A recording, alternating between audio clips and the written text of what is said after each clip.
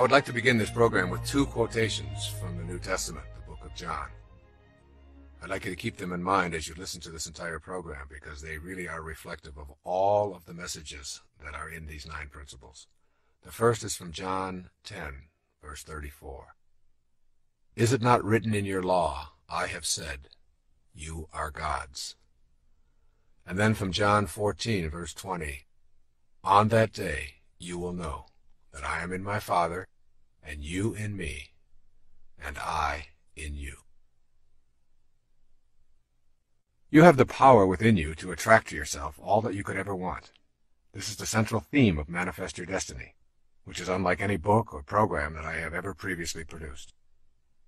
I have chosen to write and talk about manifesting because I've been drawn to it, rather than because it is the next logical step in the progression of books and programs that I have produced over the past 2 decades. As I began writing, I felt a kind of humility, along with a feeling of arrogance. These feelings created questions such as, who am I to write about this capacity to manifest? Isn't this territory reserved for divine beings? What gives me the authority to tell others about an ability that is unique to the gods? These questions swirled around inside of me, and I was motivated by more self-doubt than I like to acknowledge. And then I did what I have encouraged my readers to do in my most recent book, Your Sacred Self. I banished all my doubts, and I began listening to the inner voices that kept telling me I would receive the guidance I needed, and that I would not be alone in this project. In other words, I surrendered and went deep within in my meditations and allowed myself to release all fear and doubt, and simply to trust. It was at this time, as I was considering writing these principles and producing this program, even though I had no clear idea what they were precisely, nor in what order they should be presented, that I received a message from a teacher named Guruji, to whom this book is dedicated. Sri Guruji instructed me to listen to a tape on the power of manifesting and to practice in my own life what I was being taught, and then to present this manifesting technique to the world. I began to practice the manifestation principles in my daily meditations, just as they are presented in this book and in this program. I experienced astonishing results almost immediately. A few months later, I produced a compact disc and a cassette tape titled Meditations for Manifesting, and thousands of people began to use these principles and practice the manifesting meditation techniques. The results have been mind-shattering. I've heard stories of manifesting job promotions, having a baby, which was supposedly an impossibility, selling a home that had been on the market for years without potential buyers, and other stories of prosperity and healing that border on being miracles. I know that these principles work. Their miraculous power is not based on a belief, it is a knowing. I know that we have a divine power that has gone untapped primarily because of our conditioning. I know that you can begin to manifest for yourself virtually anything that you're capable of conceiving if you practice these 9 principles studiously. Make an effort to listen to these principles and begin to apply them in your daily life without judging them based on what you have been conditioned to believe about yourself as a person who is, quote, only human, unquote, and therefore limited. What you desire is of central importance, though you may never before have even thought of desire and higher spiritual awareness as compatible concepts. Yet the process of creating begins first with a desire. Your desires, cultivated as seeds of potential on the path of spiritual awareness, can blossom in the form of the freedom to have these desires in peace and harmony with your world. Giving yourself permission to explore this path is allowing yourself the freedom to use your mind to create the precise material world that matches your inner world. That inner world is the catalyst for determining your physical world experiences. You will have to abandon the idea that you are powerless over the circumstances of your life. You will need to shift out of the group mentality that says you are incapable of manifesting.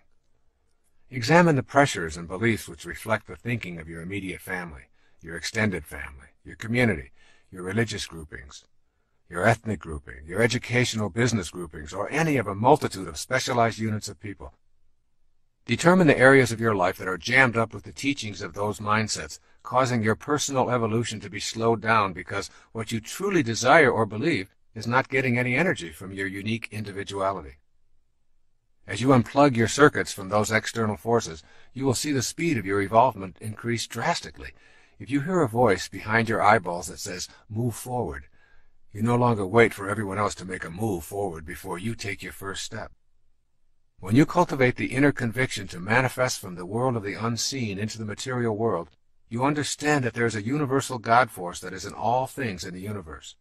There's not a separate God for each individual, each plant, each animal, each mineral. They are all one. The same God force that is within you and causes you to think and breathe is simultaneously in everyone and everything else as well. There is no place that it is not. Consequently, that which you perceive to be missing from your life also contains the same God force or universal intelligence that is within you. Manifesting then becomes doing nothing more than bringing into form a new aspect of yourself. You are not creating something from nothing. You're learning to align yourself with an aspect of your being that your senses have not known they could activate. You and that which you want to manifest into your life are one. As I wrote this book, I had the most peaceful experience of writing that I've ever enjoyed. What you are listening to right now is the result of these 9 principles. The key word I kept in mind as I wrote and allowed these principles to manifest through me was the word tight. That means to me no extraneous verbiage, no case studies, and a minimum of quotations. Each principle is explained in as straightforward a manner as I know how. Each came directly from my heart and not from my head. When I felt I had said what was needed to be said, and when I had provided specific suggestions for implementing the principles, I simply stopped. You are listening to the tightest handbook I know how to devise to teach the fundamental principles for spiritual manifestation. My internal knowing is that when you practice these 9 principles, you will be given guidance. You will not be alone on this journey, and you will see your desires manifest as your destiny in your daily life. Finally, you will know that your job is to say yes rather than how. I'm sending you all green lights. The first principle is called becoming aware of your highest self. Within you is a divine capacity to manifest and attract all that you need or desire. This is such a powerful statement that I suggest you listen to it over and over again and savor it before you begin this journey. Remember, within you is a divine capacity to manifest and attract all that you need or desire. Most of what we are taught to believe about our reality conflicts with this statement. I have a divine ability to manifest and attract what I need or desire. Becoming aware of your highest self does not happen through physical effort, nor can one rely solely upon supernatural techniques. What is essential is that you learn that you are both a physical body in a material world and a non-physical being who can gain access to a higher level. That higher level is within you and is reached through the stages of adult development. I present these stages with some degree of expertise because I've spent many years in each of them. They have been stepping stones to my awareness of my higher self. Each stage involved experiences that permitted me to move ahead in my thinking and my awareness. There are 4 stages of adult development. The first is called the athlete. The word athlete is intended as a description of the time in our adult lives when our primary identification is with our physical body and how it functions in our everyday world. This is the time when life seems impossible without a mirror and a steady stream of approval to make us feel secure. The stage of the athlete is the time in our adult development when we are almost completely identified with our performance, attractiveness, and achievements. Obviously, it is healthy to take good care of your body by treating it kindly and exercising and nourishing it in the best way your circumstances allow. Having pride in your physical appearance and enjoying compliments does not mean you are body fixated. However, if your daily activities revolve around a predetermined standard of performance and appearance, you are in the stage that I am calling here the athlete. The second stage is identified by the word the warrior. When we leave the athlete stage behind, we generally enter the stage of the warrior. This is the time when the ego dominates our lives and we feel compelled to conquer the world to demonstrate our superiority. My definition of ego is the idea that we have of ourselves as important and separate from everyone else. The ego-driven warrior objective is to subdue and defeat others in a race for the #1 spot. During this stage, we are busy with goals and achievements in competition with others. This ego-dominated stage is full of anxiety and endless comparison of our successes. Trophies, awards, titles, and the accumulation of material objects record our achievements. The warrior is intensely concerned with the future and who might be in his way or interfere with his status. The third stage is identified by the term the statesperson. The statesperson stage of life is the time when we have tamed our ego and shifted our awareness. In this stage, we want to know what is important to the other person. We've begun to know that our primary purpose is to give rather than to get. The statesperson is still an achiever and quite often athletic. However, the inner drive is to serve others. Authentic freedom cannot be experienced until one learns to tame the ego and move out of self-absorption. When you can let go of your own thoughts about yourself and not think of you for a long period of time, that is when you become free. The statesperson stage of adulthood is about service and gratefulness for all that shows up in your life. At this level, you're very close to your highest self. The primary force in your life is no longer the desire to be the most powerful and attractive or to dominate and conquer. You have entered the realm of inner peace. It is always in the service of others, regardless of what you do or what your interests are, that you find the bliss you're seeking. There is one stage even higher than the statesperson, and this can be described by the word the spirit. When you enter this highest stage of life, regardless of your age or position, you recognize your truest essence, the highest self. When you know your highest self, you're on the way to becoming a co-creator of your entire world, learning to manage the circumstances of your life and participating with assurance in the act of creation. You become literally a manifester. The spirit stage of life is characterized by an awareness that this place called Earth is not your home. You know that you're not an athlete, a warrior, or even a statesperson, but that you are an infinite, limitless, immortal, universal, and eternal energy temporarily residing in a body. You know that nothing dies, and that everything is an energy that is constantly changing. This inner infinite energy is not just in you, it is in all things and all people who are alive now and have ever lived. You begin to know this intimately. When you reach this level, you're in the space I think of as being in this world, but not of this world. Most people think of the spiritual world as a future occurrence that they will know after death. Most of us have been taught that the highest self is something that you cannot know as long as you're trapped in a body. However, the spirit is now. It is in you in this moment, and the energy is not something that you will ultimately come to know, but is what you are here and now. The unseen energy that was once in Shakespeare or Picasso or Galileo or any human form is also available to all of us. That is because the spirit energy does not die, it simply changes form. It can't die because it has no boundaries, no beginnings, no ends, no physical characteristic that we call form. That energy is within you. Gaining the awareness that you have a higher self that is universal and eternal will lead you to gaining access to the world more freely and to participating in the act of creation, or manifesting your heart's desire. There is something called the seen and the unseen. Consider for a moment the world of form that you see around you, including your body. Who is that invisible I inside all of the tubes and bones and arteries and skin that are your physical form? To know yourself authentically, you must understand that everything that you notice around you was and is caused by something in the world of the unseen. That something is the world of the spirit. When you look at a giant oak tree, ask yourself what caused that tree to become what it is. It started from a tiny acorn. Your logical, rational mind says that there must be something resembling treeness within that acorn. But when you open the acorn, you find nothing resembling a tree. All you find is a mass of brown stuff. If you further examine the brown stuff, you will discover distinctly acornish molecules, then atoms and electrons, then subatomic particles, until finally you find that there are no particles, only waves of energy that mysteriously come and go. Your conclusion will be that the acorn and the tree itself have a creator that is unseen, immeasurable, and called by those of us who need to classify such things the spirit or soul. This unseen world that is the source of the world of the seen is also the cause of you. In the beginning is energy, energy that has no dimensions, energy that is not in the visible world. This is our original self. It is potentiality, not an object, a future pull, if you will. It is this world of the unseen that I would like you to consider as you listen to these words. Look around you now at the world of form. Then look within and realize that the world began in the unseen dimension. Then make the big leap to the awareness that you are both of these worlds simultaneously. You are not separate from the world of the unseen any more than you could be separate from the world of the seen. You are a combination of both at all moments of your life.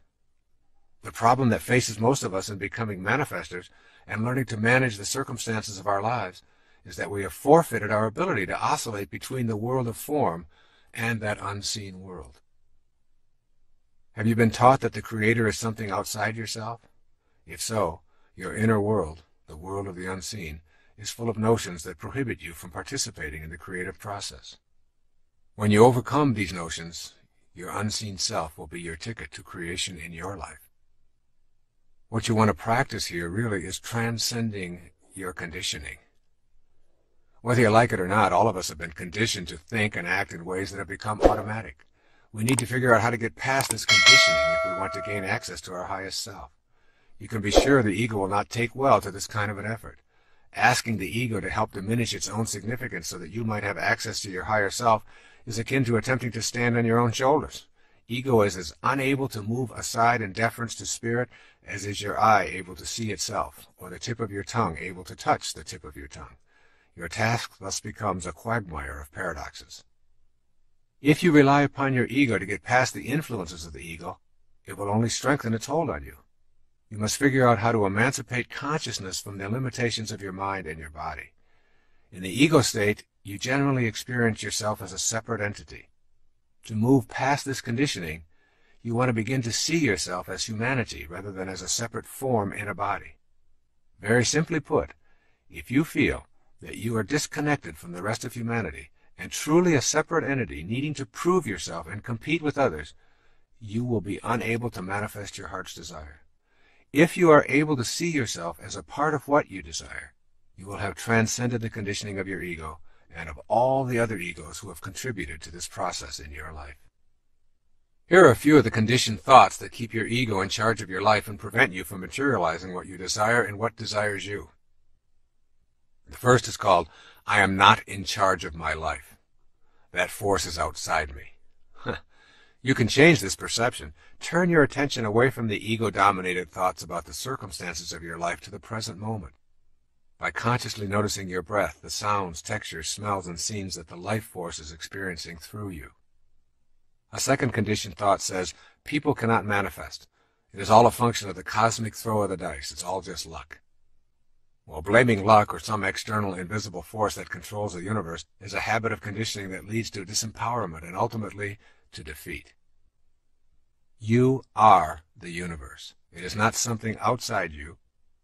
You are that force which is in everything, even the things that have previously failed to show up in your life.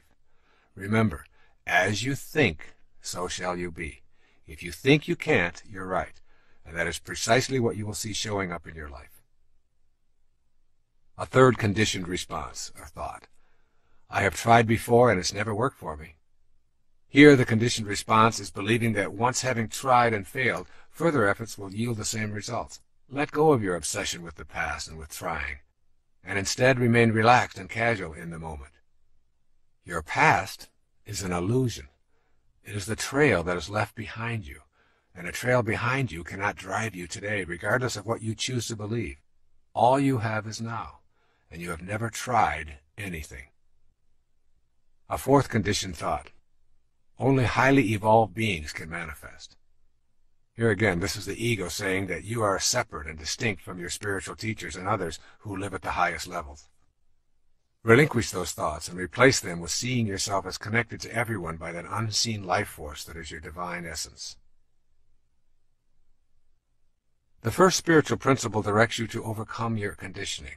It requires you to adopt a new attitude about yourself, and then to put this attitude into daily practice. I am encouraging you to know the highest self rather than read about it, to know it in the deepest reaches of your being, and then to never doubt it again. I encourage you to follow these suggestions for developing the first principle as a permanent part of your total awareness. The first suggestion. Think of this definition of enlightenment: to be immersed in and surrounded by peace. Your highest self only wants you to be at peace. It does not judge, it doesn't compare or demand that you defeat anyone or be better than anyone. You know your highest self by listening to the voice that only wants you to be at peace. That's what enlightenment is.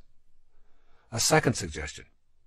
Go beyond the restrictions of the physical plane. The purpose of the highest self is to assist you in this effort. You do this by creating an inner sanctuary that is yours and yours alone. Go to this silent inner retreat as often as you can, and let go of all attachments to the external world of the ego. As you go to this sanctuary, a light will be born within you that you will come to know and respect.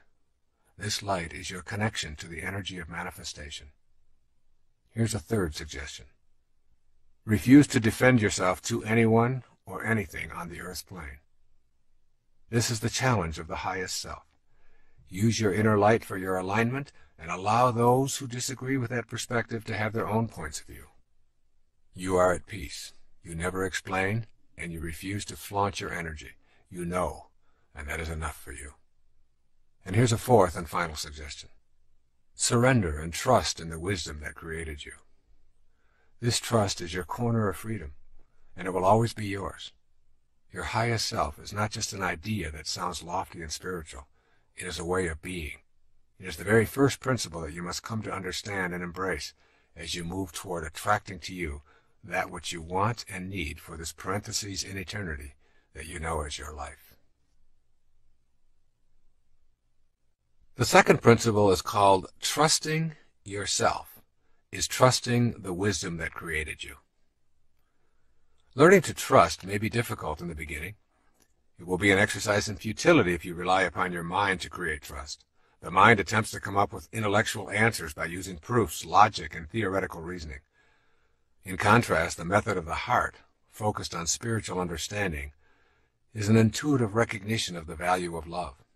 The heart trusts the inner wisdom that it feels and spontaneously knows, whereas the mind demands scientific evidence before it will trust. When the mind seeks corroboration through specific proofs as an aid to spiritual understanding, it is encroaching into an area far more suited to the heart.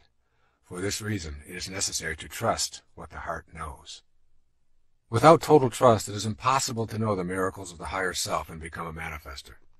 This means cultivating a harmony between mind and heart, and for most of us this means terminating the intellect's domination. It is with this surrendering process that trust begins to flourish, replacing doubt. Here are two theories describing our place in nature. I think you will agree that the first theory illuminates why mistrust of ourselves and our divine abilities is so deeply rooted. The first theory is called nature as a mechanism. In this mechanistic view of nature, everything is an artifact made by a boss who has many different names. In the Western view, the boss is called God. This God is often depicted as a white-bearded male who roams around the sky creating the natural world. The world is a construct and God the constructor. This biblical God is paternal, authoritarian, beneficent, and, in many ways, tyrannical. He keeps track of all things and knows precisely what everyone does and when his laws are being broken. One of the operatives of this theory of nature is the idea of punishment for one's sins. This God-Father or Godfather holds us accountable for transgressions. All subjects are considered born with a stain of sin as a part of their nature and are therefore untrustworthy. This makes many people feel estranged. Once convinced that you are untrustworthy and basically a sinner, you're quite lost. You cannot even maintain trust in God because of the basic mistrust of yourself, and not trusting in that God may be breaking one of his own laws. It's a no-win situation. This theory of nature is absolutely incompatible with the second principle of manifesting.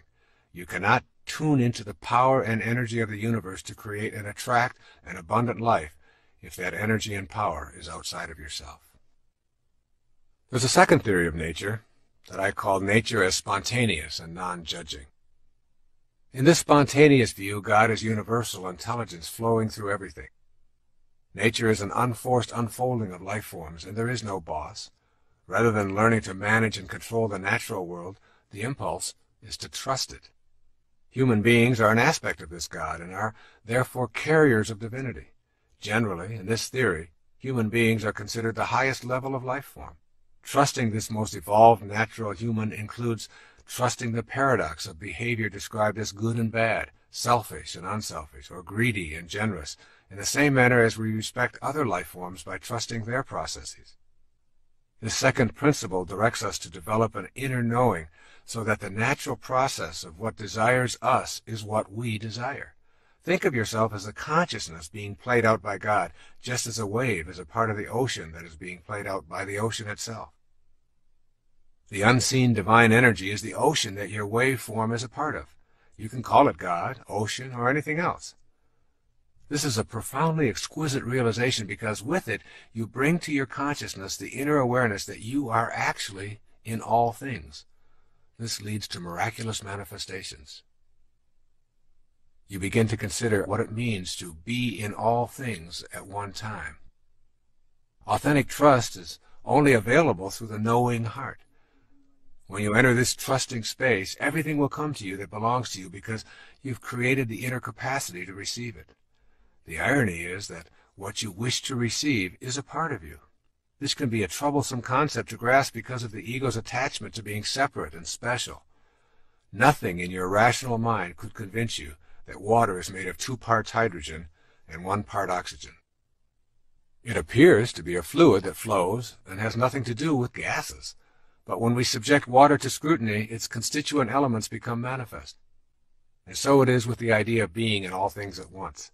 If you truly trust in this notion, you realize that everything that you perceive as missing in your life is a part of the same energy that you are. Manifesting becomes the art of bringing to yourself that which is already you. I have deliberately chosen not to use many quotations in this program. But I want to emphasize that every spiritual master and all of the saints and teachers and gurus or priests throughout history have espoused similar advice. This perennial philosophy connects all humanity from tribal and ancient to civilized and present times. It is the message that God is within and outside every living thing, and that there is a world we are a part of that is not subject to the changing world of time and space that we presently are a part of. Since it is everywhere, it is not only within you, it is you. The meaning of this is that God is not to be found so much as discovered within yourself. The statement, "Thou art the path," is more than an ecclesiastical admonition. It is a statement of your reality. And then you must consider prayer and what it means to understand this concept of trust. In the matter of prayer, it seems that we often view God as a gigantic vending machine in the sky who's going to grant us our wishes when we put in the proper tokens in the form of prayers. We expect to insert prayers, then pull on the knob and hope that God will dispense the goodies. The God vending machine becomes the object of our veneration. We tell the machine how good it is and how much we worship it and expect it to be good to us in return. The basic premise here is that God is outside us, and therefore what we need and want is also outside of us. If we believe that we are separate from God, the vending machine approach to prayer reinforces and deepens that belief. I prefer to promote the idea of prayer in its essence as a communion with God. What we seek in prayer is the experience of coexisting with God. Prayer is our communication of readiness for the desires of this sacred energy to manifest through our human form. Therefore, the true experience of God does not change or alter God, but it changes us. It heals our sense of separation. If we are not changed by prayer, we have denied ourselves the opportunity to know the wisdom that created us. The search for happiness outside ourselves rekindles the idea that we are not whole and relegates prayer to the status of a plea to a boss God. We are then asking for favors rather than seeking a manifestation of our invisible, inspired self. Prayer at the spiritual level I'm talking about is not asking for something any more than the attempt to become a manifester is asking for something to show up in your life. What I call authentic prayer is inviting divine desire to express itself through myself. It expresses my experience of oneness with the divine energy. This may sound like a radical or even blasphemous notion, but is the source of all spiritual traditions. Here's a few examples. In Christianity, they say the kingdom of heaven is within you. In Islam, they say those who know themselves know their God. In Buddhism, they say, look within. You are the Buddha. In Vedanta, they say Atman, or individual consciousness, and Brahman, universal consciousness, are one. Yoga says God dwells within you as you. Confucianism, heaven, earth, and human are of one body. And in the Upanishads, the ancient texts of the Hindus, by understanding the self, all this universe is known. Overcoming your conditioning in this area is crucially important. Replace thoughts about your experiences with the experience of prayer. For instance, praying in this sense can be a sentence such as, "Sacredness, guide me now," or "Sacred love, flow through me now," silently reciting instead of thinking thoughts. Prayer in this form is tilling and clearing the inner self of ego chatter, so that what you desire and what desires you can grow. My own personal practice of prayer is participating in a communion with God, wherein I see God within me and ask for the strength and the inner awareness to handle whatever confronts me. I keep reminding myself that heaven on earth is a choice I must make, not a place I must find. Trust, then, is the cornerstone of my praying, and with it comes the peace that is the essence of manifesting. And this idea of peace really becomes the result of this trust.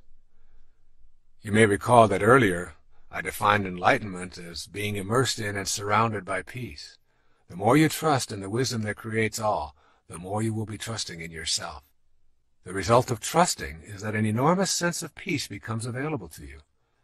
As this awareness grows, you will discover that you are a more peaceful person, and consequently, that enlightenment becomes the way of your life. Being independent of the good opinion of others and being detached from the need to be right are two powerful indicators that your life is shifting toward a consciousness of trust in yourself and trust in God. Yet there are many people in our lives who disturb our state of peacefulness. The people whom we agree with and share similar interests with us are easy to accept and actually teach us very little. But those who can push our buttons and send us into a rage at the slightest provocation are our real teachers, disguised as manipulative, inconsiderate, frustrating, non-understanding beings. The peace that is enlightenment means that you are not only at peace with those who share your interests and agree with you, and with strangers who come and go, but also with those master teachers who remind you that you still have some work to do on yourself. Peace occurs when your highest self is dominant in your life. When you begin to feel peace as the result of trust, you are enjoying a healthy soul. There are many things that you can do on a regular basis to make this second principle of trusting in the oneness a reality in your life. Here are a few suggestions to nurture trust in yourself and in that oneness. The first is called begin by admitting your confusion or failures. When you're honest with yourself about every aspect of your life, you discontinue identifying with separateness. You then become ready for the insight that trust in yourself and trust in ultimate truth are one and the same. A second suggestion is to keep in mind that you cannot go to a higher ground if you're hanging on to a lower level. You cannot leave the physical world if you're so attached to it that you refuse to let go. The concept of trust involves surrendering to and trusting the God force.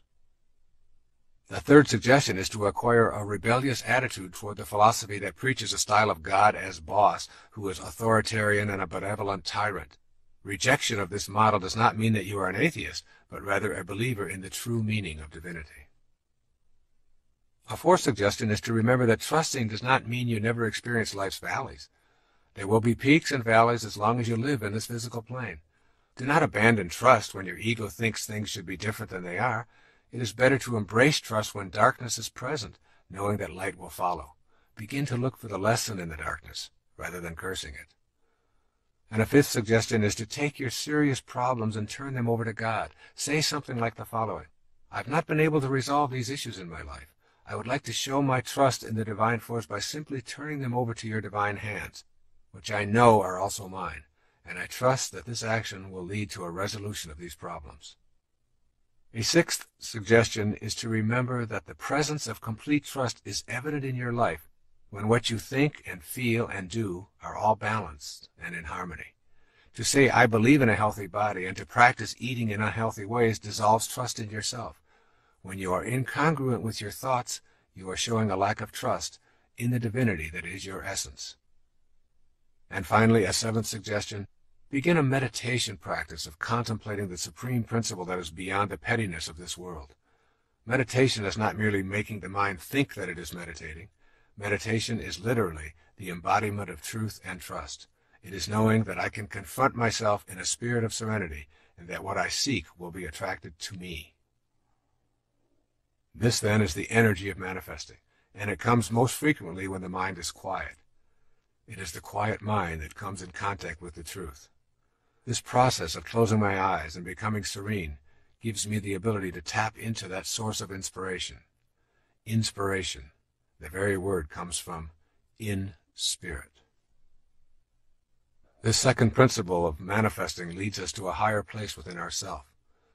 You will be a silent sage, moving through this material plane, knowing that you have tapped into a source of inspiration that provides you with all the sustenance you need. Indeed, you will begin to see how this earth plane is really a very big part of you, more so than you might ever have imagined. And this then becomes the subject for the third principle of manifesting. This third principle of manifesting is called, you are not an organism in an environment. You are an environed organism. One of the reasons the idea of being able to manifest is so foreign to most of us is because we have been brought up to believe that as individuals we are separate from our environment. We think it is our role to dominate it. Armed with this kind of logic, we are diminished in our ability to sense our connection to the environment. This third principle of manifesting begins with the understanding that it is absolutely impossible to describe ourselves as separate from our environment. I am coining a new word for the purpose of articulating this principle. Consider yourself an environed organism. This word signifies that there is absolutely no difference between you and your environment. You are your environment, and even more significantly for the purposes of this tape, your environment is you.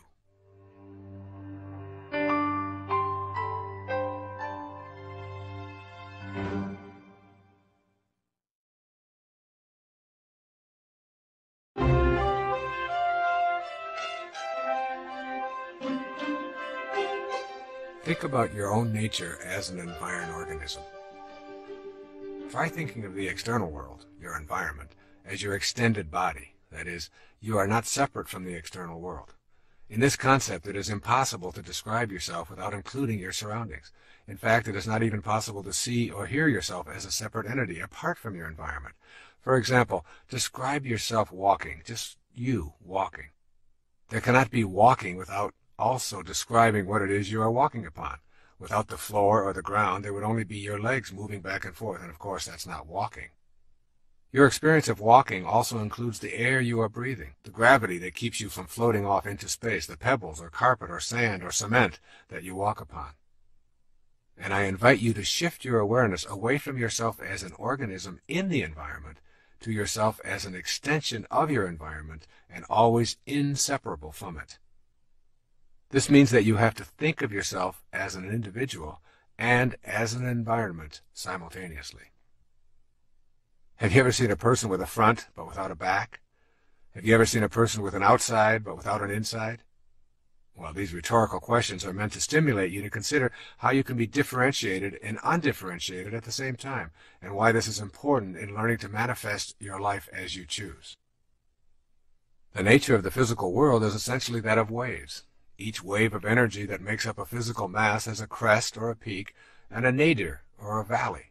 These tops and bottoms of the waves are always easy to identify as separate, yet they are always together. You can never ever get a bucket full of peaks and observe them independent of their corresponding valleys. This is the fundamental feature of nature. Your front always has a back. Your inside always has an outside. And now you must extend this understanding outward as well. You are distinct, just like the tops of the waves that make up your natural physical self, but you are irrevocably connected to the outer world, just as that bottom of the wave always has a top. When you begin to see this simple truth, mystical experiences of manifesting also open up to you as a genuine possibility. You see, you're either pushing nature around, or you're seeing it as yourself, one or the other. When we think of ourselves as distinct from our environment, we take on a posture of exercising control over it. We destroy forests and swamps and mountains and rivers and wildlife or anything else that obstructs profit and convenience over something we call advancing civilization. We defend these activities without understanding that we are also destroying ourselves. As we have seen, we cannot be described independent of our environment any more than our outside can be described without our inside. When we can respect that which appears to be external to us, we will build to live in harmony with, rather than in control over, our environment. In our personal lives, recognizing nature as ourselves opens up an entirely new world of manifestation. Your new faith will no longer permit you to see anything as separate. The separateness will always be there, just as the peak of the wave is separate from the trough. But they remain inseparable, even while separate. You will have fused the dichotomy that prevents you from putting this connective energy to work. You will begin to view yourself as an organic part of this world, rather than as a separate entity in this world. And then you'll see yourself as an organic part of this world. There's a popular belief that we come into this world. Thus, we are continuously embracing the idea that who we are and where we come from are two different worlds. The essence of the third spiritual principle for manifesting your destiny is that there is no separation, and rather than coming into this world as a construction project, you actually grow out of it. You are a result of what the universe is doing on a conscious level, just as a wave is what the ocean is doing, and a plum is what the plum tree is doing. The intelligence that is you, unseen as it may be, is you in every stage of your creation and life experience, and it is also the same in every other person, as well as in all things in our physical world. Notice that everyone breathes the same air, walks on the same ground, and thinks as an organism just like you. You are indeed connected to all of these beings. It is not an accident that someone living in a distant country with different outward physical characteristics and a separate language could die and donate their liver or kidney or cornea to you, and it would accommodate the life force flowing in you. A profoundly important Native American saying is, "No tree has branches so foolish as to fight among themselves."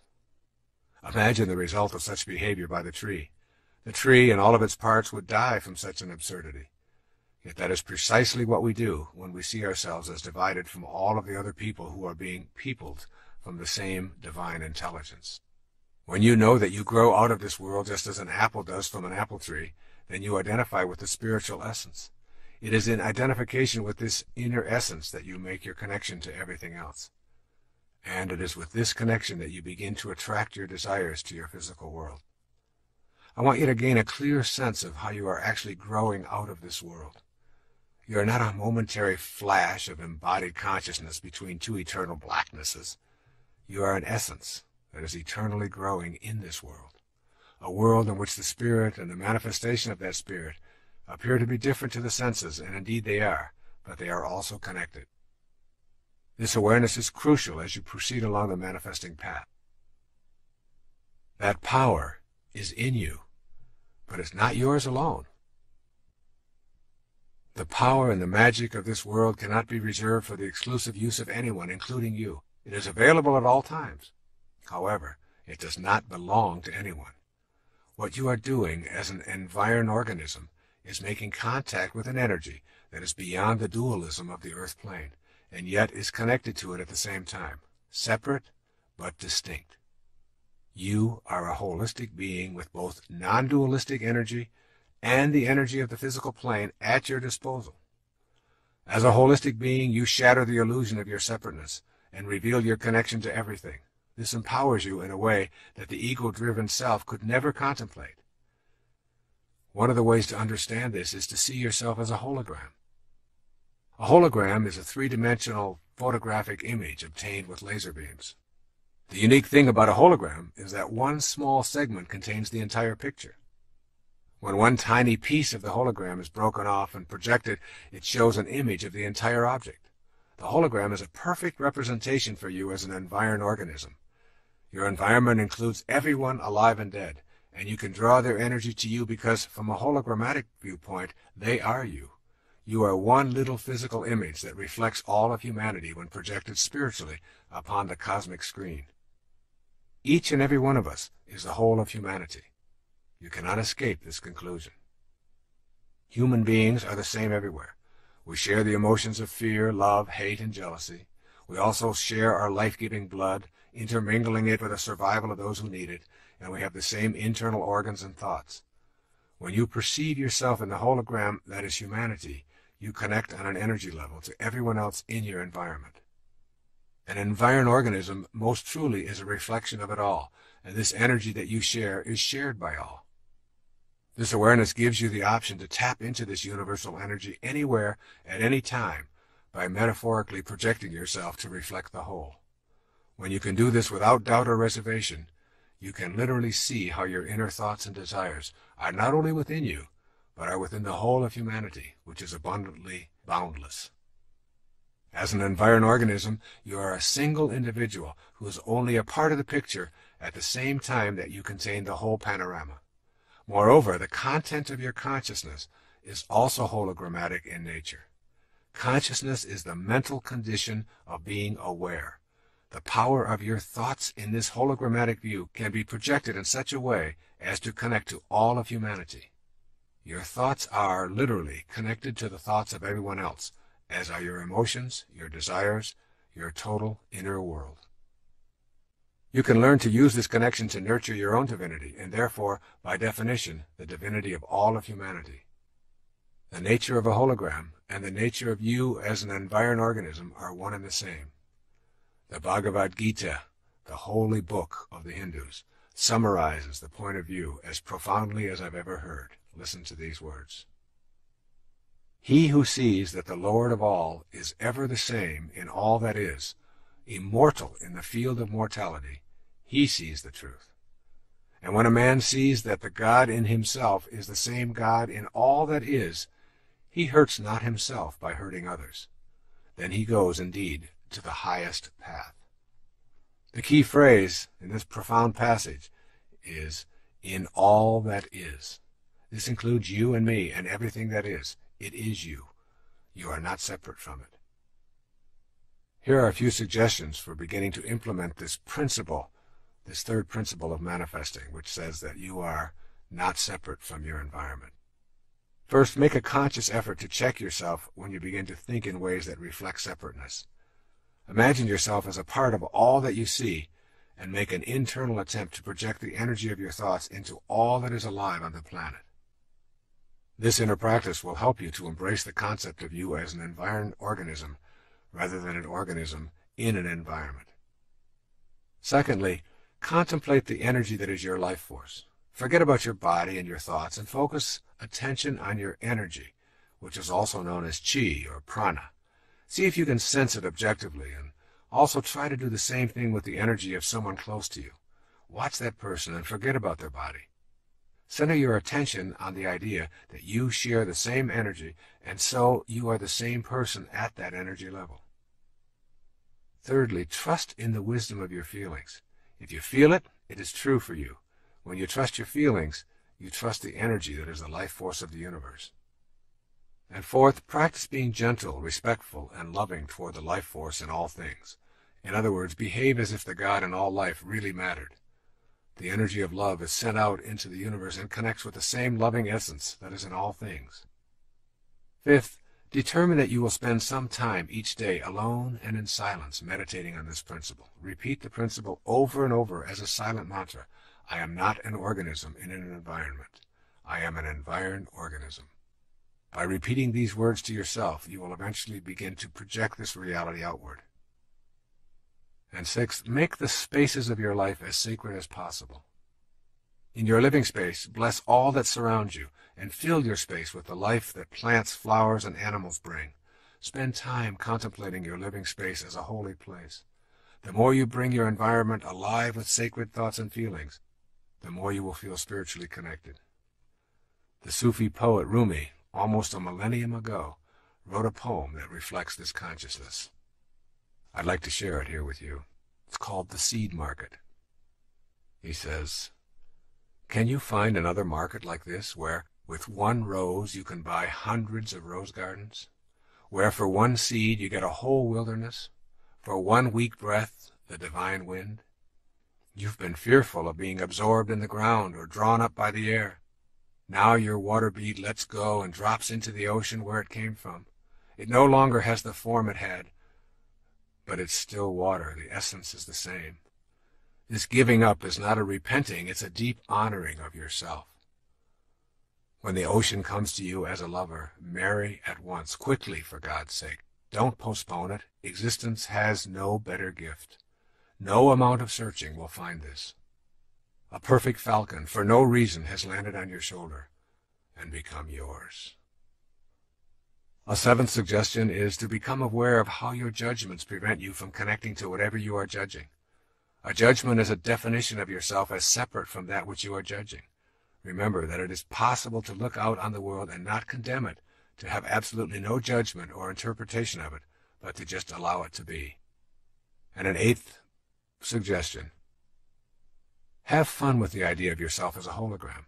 If you remember that you are a tiny piece of humanity reflected in your own little image and personality, then you have a green light to reflect the humanity that you would like in your world. You are one tiny bit of a 6 billion or so piece hologram, and you reflect all of those 6 billion pieces at every given moment of your life. This is the third principle of spiritual manifestation. We are all simultaneously our own beings and all that is outside us as well. We cannot ever separate ourselves from our environment while we are in a physical body. Knowing this puts us in touch with the energy of attraction. That is the subject matter of the fourth principle. The fourth principle of spiritual manifestation says, you can attract to yourself what you desire. The central notion of manifesting is the understanding that you have within yourself the ability to attract the objects of your desire.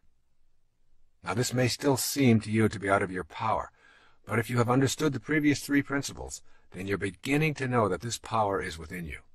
Being able to attract your desires may seem more likely when you consider how things move from the world of the formless into the world of the form.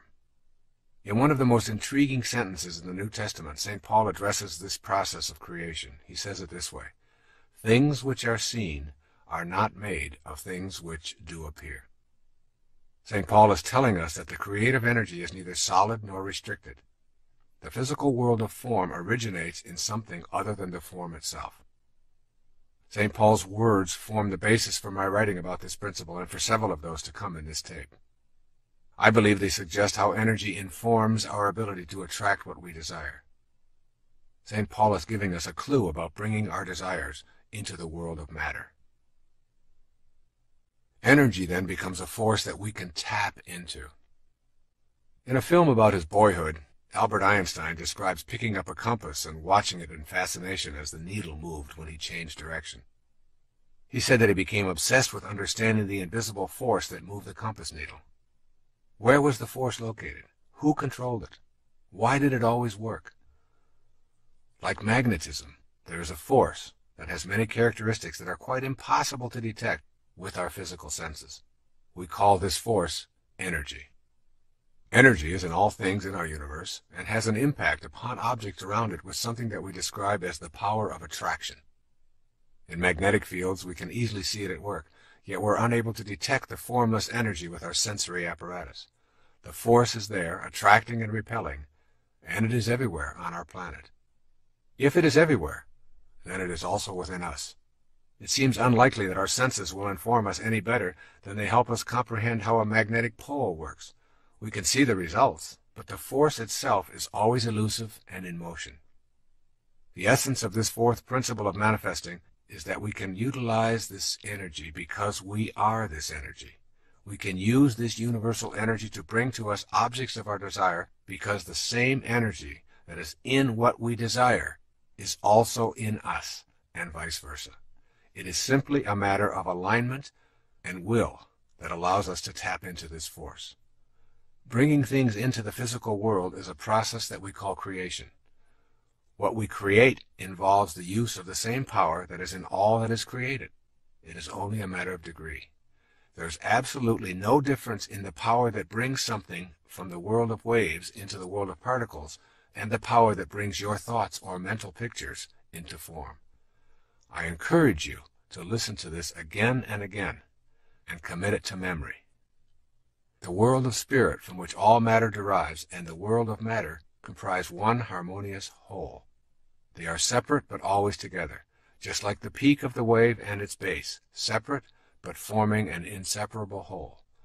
Think of manifesting as nothing more than transforming waves of possibility into particles of reality. The transforming process requires energy. This energy is invisible but is always in everything, including us. Your mental pictures are related to this power of attraction. There is a power within you that allows you to form a thought or a picture. This mental picturing power is the energy of attraction that is in all creative processes. It is different in degree, but nevertheless identical with the power of attraction. This power is the very substance of life. You can't see, touch, or hear this power, but it is within you. In using this power, you are not in any way attempting to change or interfere with the laws of nature. You are fulfilling the laws. This undifferentiated power is the basis for the mysterious attraction that draws your desires to you. Think of yourself as a way that God has of particularizing. Then see your ability to formulate mental pictures as the divine creative power energizing through you. Can you see that the same creative energy that particularizes as yourself is what you use to manifest your desires? This power thrives on happiness, love, joy, contentment, and peace. The more blissful and loving you are, the more the divine spirit particularizes within you and the more godlike you become. It is through your thoughts, or how you use your power to create a thought, that all creative energy is attracted to you.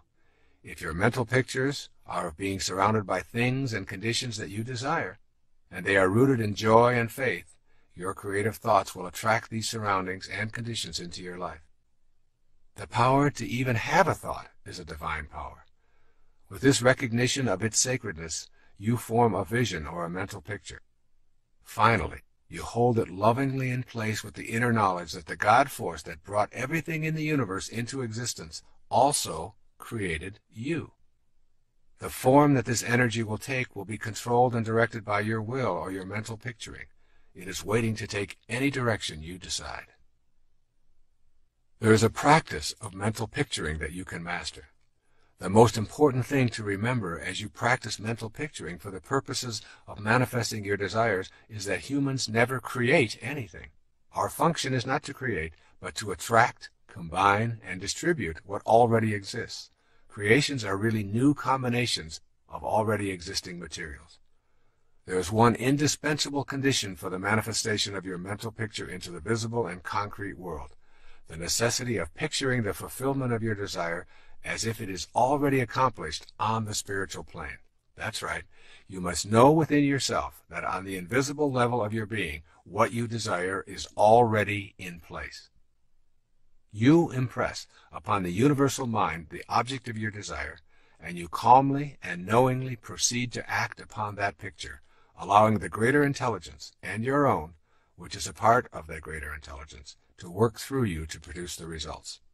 You abandon all fear and return to the affairs of your life, assured that the necessary conditions will soon come into view or are already there. The key is to repeat the mental pictures until the truth of what you are affirming resonates within you without an ounce of doubt. And there will be times when it appears that it isn't working.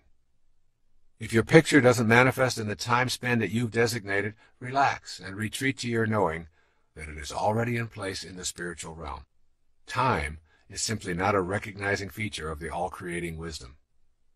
However, you will find it impossible to manifest if you are visualizing without an authentic will that is sufficiently steady to overcome any contrary idea or lack of faith in your own divine connection to God. And here we must talk about the value of secrecy. When we speak to others about our efforts to manifest, our power is weakened. In general, when we describe these activities, it is because the ego has entered the picture. This kind of approach considerably dissipates our power of attraction.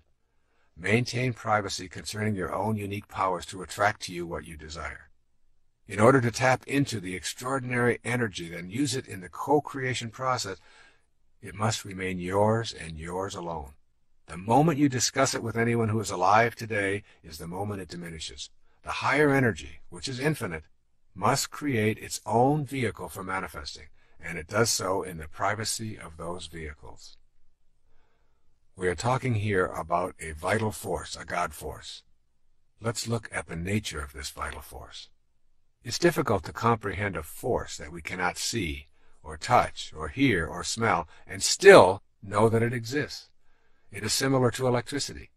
You plug in your appliance and you cannot see, touch, smell, or hear anything happening, but your electric hairdryer responds when you press the on switch.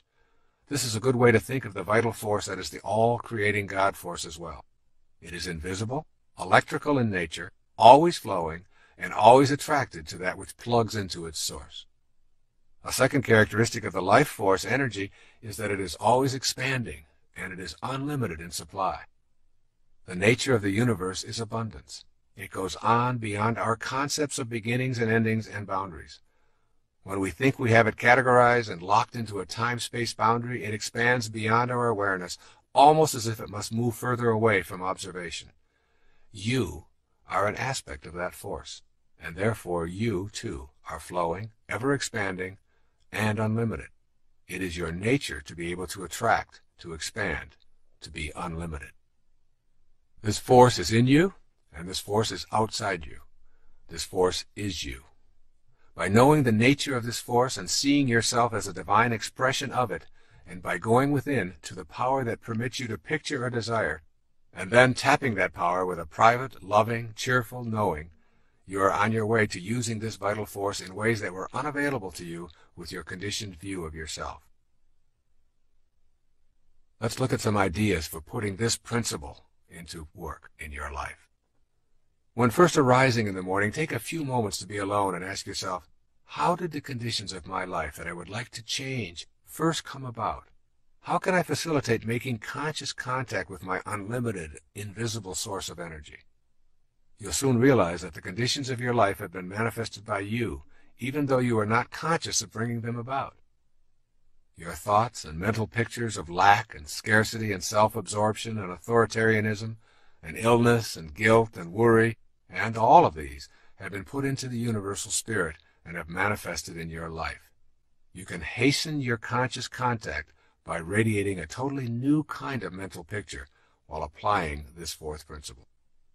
And then secondly, explore the possibility that the reason you believe that life is limiting is because you have assumed limitation to be in your life. Does your view of life include the natural creative process reproducing within yourself? Stay in this place within, and you will know conscious contact with the divine, all-creating intelligence.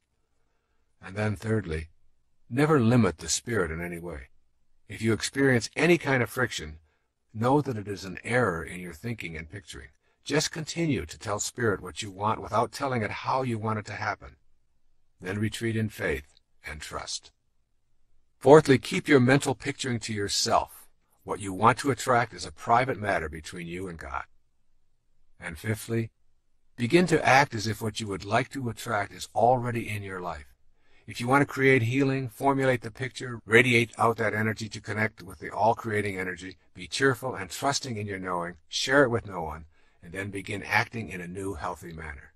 If you want to materialize more prosperity, then start the process of thinking abundantly and acting that way also, giving thanks for all that has manifested into your life.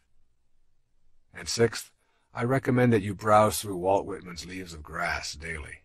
Here's a portion that speaks of our oneness with the divine energy. Listen to Walt Whitman. Athwart the shapeless vastness of space, how should I think, how breathe a single breath, how speak, if, out of myself, I could not launch to those superior universes?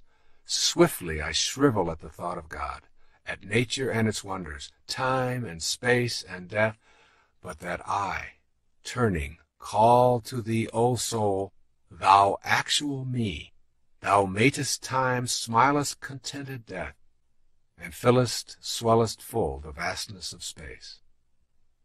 And so it is with you, no different from Walt Whitman or anyone else in the universe. Here's our fifth principle of manifesting. Honoring your worthiness to receive. In order to become a manifester, literally taking part in the process of co-creating your life and attracting to yourself the objects of your heart's desire, you must know that you are worthy of receiving. This will mean examining the attitudes that you knowingly and unknowingly hold about your life.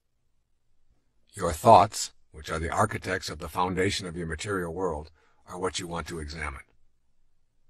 You can remind yourself all day long that the same power that brought anything into the physical world also brought you. But if you do not feel worthy, you will disrupt the natural flow of energy into your life and create a blockage that makes manifestation impossible. The fifth principle reminds you that you are worthy of abundance. If your thoughts are based on an image of unworthiness for any reason at all, you will manifest what those thoughts impart to the universal mind. The energy described in the fourth principle will align with what it is that you radiate. As a man thinks, so is he, are not just empty words. Thinking that abundance is incompatible with spirituality is a myth that influences many of us and is the largest impediment there is to feeling worthy. What do we mean when we use this word selfish? The myth that abundance and spirituality are incompatible is fueled by thoughts that it is selfish and improper to visualize and desire material things. Let's examine this attitude and determine if you have been influenced into believing it to be your truth. Take a look around your world and notice the abundance and endlessness of our universe. It goes on and on, beyond our ability to imagine its vastness. This abundance flows from the same energy that comprises our fundamental essence. It is you. You are it. Material form is how spirit makes itself known to us while we are in form ourselves. Spirit manifests in trees and oceans and fish, birds, minerals, vegetables, flowers, and you. Matter is not an illusion or something that ought not to be, but it is the necessary means through which spirit differentiates itself on this plane of existence. To feel that it is selfish or non-spiritual to desire and manifest is to divide the world of spirit and the world of matter into polar opposites. When we adopt an attitude of spirit being incompatible with matter, we are denying the spirit that is in matter as its originating energy. We also deny the validity of ourselves as spiritual beings. When we shift to seeing that together they comprise one harmonious whole, we remove the stigma of selfishness. Just as each one of us is one harmonious whole comprised of spirit and matter, so too is the entire universe. The process of life taking form is a mystery. That mystery is governed by a creative energy that is knowable when we genuinely feel worthy of receiving its blessings in form. Abundance is the way of the creative force in the universe. You are entitled to have abundance in your life and to radiate prosperity to all that you encounter in your world. Nothing is gained by making yourself small and insignificant other than to manifest smallness and insignificance into your life. There are some core components of worthiness. Everything you need to master in order to make this fifth principle a working model in your life is available as a mental activity. You do not need to go out into the world and conquer it in any way. It is simply a matter of changing your mind about your basic worthiness to receive all of God's blessings, be they material or otherwise. Here are 5 major perceptions of beings who know they are worthy and deserving of all of God's blessings. The first says, "My self-esteem comes from myself." This person's statement of his or her inner perceptions might be something like the following: "As a child of God, my worthiness is a given. I am not divided into spirit and body. Rather, I am a part of the all-knowing creation called God itself." Too often the ideas of other egos are what constitute our impressions of ourselves. We listen to the admonitions of others who have low self-regard and who are attempting to exert influence and power over us. It is beyond the scope of most young children to resist these ideas. But as adults, we can look back at this hypothesis and free ourselves from its absurdity. You must know within that you are part of the light that lighteth every man. You are evidence of the existence of God, and in your own particularized individuality, you have God within you. Therefore, you must be able to say with conviction, "God is me, and I am God." It is this truth that will free you from your feelings of unworthiness to attract to yourself all that you desire. Your desires are the very tools that allow you to grow and experience the perfection of the universe. They take you beyond any limitations that you might have embraced and lead you to a higher spiritual awareness. Even the idea of achieving enlightenment and mastery is a desire, and one you must honor. A second statement of those who feel worthy: I accept myself without complaint. A person with this self-perception thinks something like the following: I am willing to face everything about myself without lapsing into self-contempt or repudiating my essential value as a piece of God. Self-acceptance is something that must be unconditionally known within ourselves. To accept oneself is not necessarily to accept every behavior. Rather, it is a refusal to engage in sabotaging acts of self-loathing. If you are in a state of self-rejection, you cannot feel worthy of the munificence of the universe. Your inner energy is centered on what is wrong with yourself and with complaining to yourself and anyone who will listen. Self-acceptance is nothing more than a shift in consciousness. It requires only a change of mind.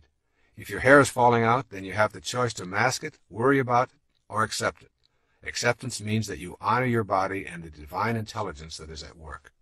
And when someone else implies that you have a problem because your hair is falling out, you don't even know how to relate to their observation. Acceptance removes the label of problem. This is not a faked attitude. It is merely removing the ego from your inner assessments, which are centered on the approval of others. With self-acceptance, you are able to honestly say, I am what I am, and I accept it. Once this attitude is firmly in place from a position of self-honesty, your worthiness to receive the gifts of the universe become aligned with that divine power. A third attitude of self-acceptance. I take full responsibility for my life and what it is and is not. To be willing to accept total responsibility for yourself puts you in a position of being worthy of receiving and attracting the objects of your desire. If someone else is responsible for your perceived shortcomings, and you are blaming them for these troubles, then you are also saying that in order to manifest your heart's desire, you need to have the permission of those others. This act of abdicating responsibility destroys your ability to empower yourself to higher levels of awareness. I come from the position that there are absolutely no accidents, and that everything that occurs in my life has a lesson attached to it, and that I brought it into my life. Thus, if I am having a negative thought, and at the same moment I bump my head on a cupboard door, I say, what was I thinking at that moment? And I take full responsibility for correcting those negative thoughts, and for the bump that reminded me to correct that kind of thinking. This little game serves me in the sense of taking full responsibility for my life, and eradicating the inclination to blame other people or circumstances. I trust in this inner knowledge. I rely on seemingly coincidental happenings, and I know that I am responsible for all of it. As this sense of responsibility has grown, I find it impossible to blame anyone for anything in my life. The willingness to be responsible without complaining puts you into the natural flow of all divine energy. With an attitude of self-responsibility, you will notice that the heavens are exceedingly cooperative. A fourth attitude of self-acceptance says, I do not choose to accept guilt into my life. This mindset creates thoughts such as, I will not use up the precious currency of my life, my present moments, immobilized with guilt over what happened in the past. This statement requires you to know the difference between A, genuine regret and learning from the past, and B, remaining in a state of reproach or guilt today. Learning from one's mistakes and taking corrective action are spiritually and psychologically sound practices. You did it, you didn't like the way you felt afterwards, so you decide not to repeat the behavior. That is not guilt. Guilt is when you continue to feel immobilized and depressed. Those feelings keep you from living effectively in the present. When you are filled with guilt, your energy is awash with anguish and self-reproach. You are so down on yourself that you are feeling unworthy of receiving blessings from the universe or anyone in it. Persistent feelings of guilt will prevent you from manifesting anything worthwhile because you are attracting the very same things that you are putting out to the universe. For example, if you are chronically overweight or addicted, your internal sentence of guilt sounds something like this. I'm really going to love myself when I finally am at a normal weight. Or I will truly value myself as a worthwhile human being when I am finally over this addiction once and for all. These internal sentences need to be shifted to, I love myself while I am overweight. I am not this weight in the first place, and I refuse to think of myself in self-degrading terms regardless of the condition of my body. I am love, and I extend this love to all of me. This same kind of inner programming must take place for addictions or anything else that you feel guilty about.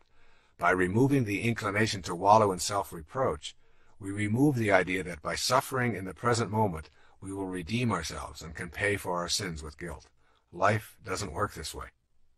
The solution is in loving yourself and in trusting in God that your shortcomings are nothing more than lessons leading you to a new spiritual level. And finally, a fifth assessment of those who have self-acceptance. I understand the importance of having harmony between my thoughts, my feelings, and my behavior. To the extent that you remain incongruent in any of these three areas of thinking, feeling, or behaving, you will impede the process of heightened awareness and the ability to manifest your heart's desire. This is the last of the 5 points that contribute to your feelings of worthiness about receiving God's munificence into your life. It is also the most significant because it defines your level of integrity. To have thoughts about how you would like to conduct your life, to posit these thoughts as your essential way of being, and then to feel guilty, fearful, anxious, or anything else as a result of not living up to these inner positions, results in addictive, manipulative, and self-defeating behavior. To be congruent, you must be honest about your own thoughts. If you are honest with yourself, you will find that your emotional reactions will be consistent with your inner world. You will feel peaceful and content, and this will be apparent in your behavior. This is true for virtually everything about your life. Your thoughts about health, relationships, prosperity, God, work, recreation, whatever. If these thoughts are rooted in love, and you honestly know that you are here to express love, kindness, and forgiveness toward yourself, toward your work and co-workers, toward the money you receive, toward your spiritual beliefs, then you will be in harmony, and you will welcome the blessings that result from your personal conduct in these matters. However, if you embrace these thoughts yet fail to act on them in the daily working of your life, you will feel incongruent, and consequently, you will not feel that you are deserving of desires being fulfilled, being eaten up inside in your own private corner of awareness that is not available to anyone else other than God. You will behave in self-defeating ways that verify your lack of inner congruity.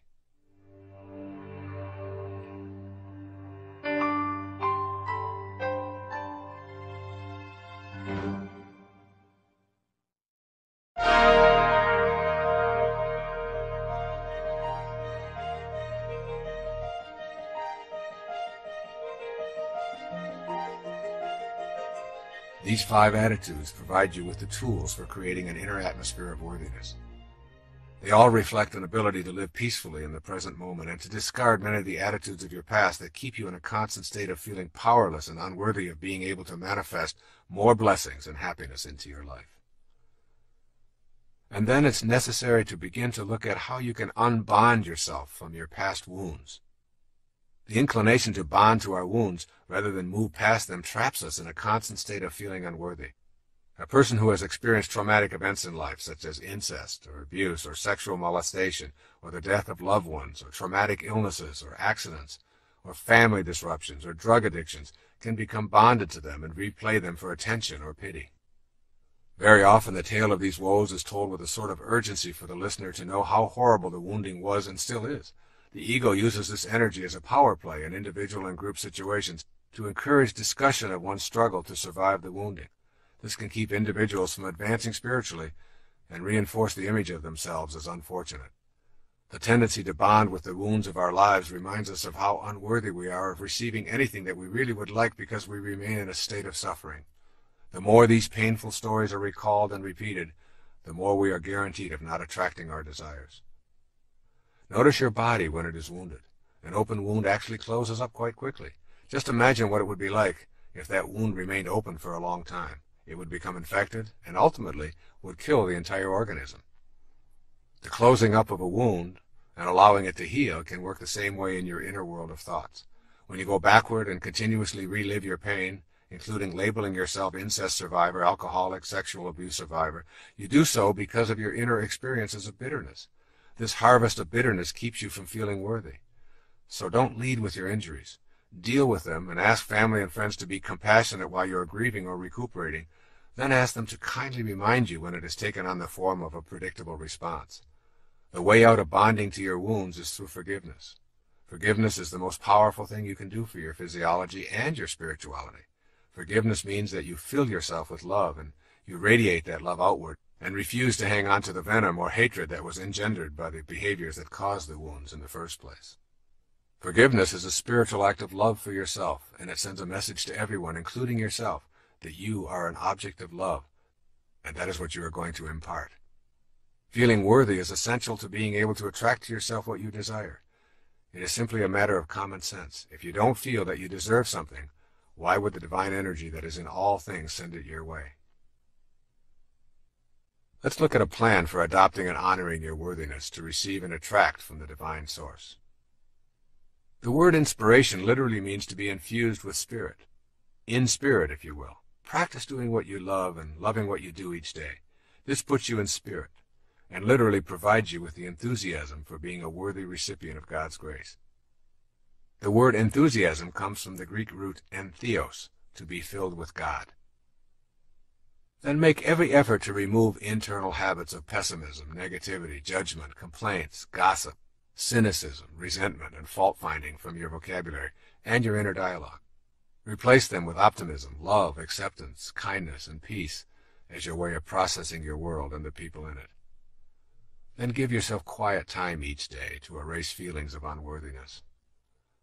And also read spiritual literature and poetry and listen to soothing classical music whenever possible.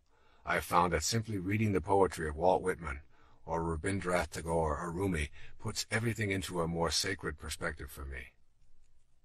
This beautiful poem from Khalil Gibran's The Prophet is an example of such literature.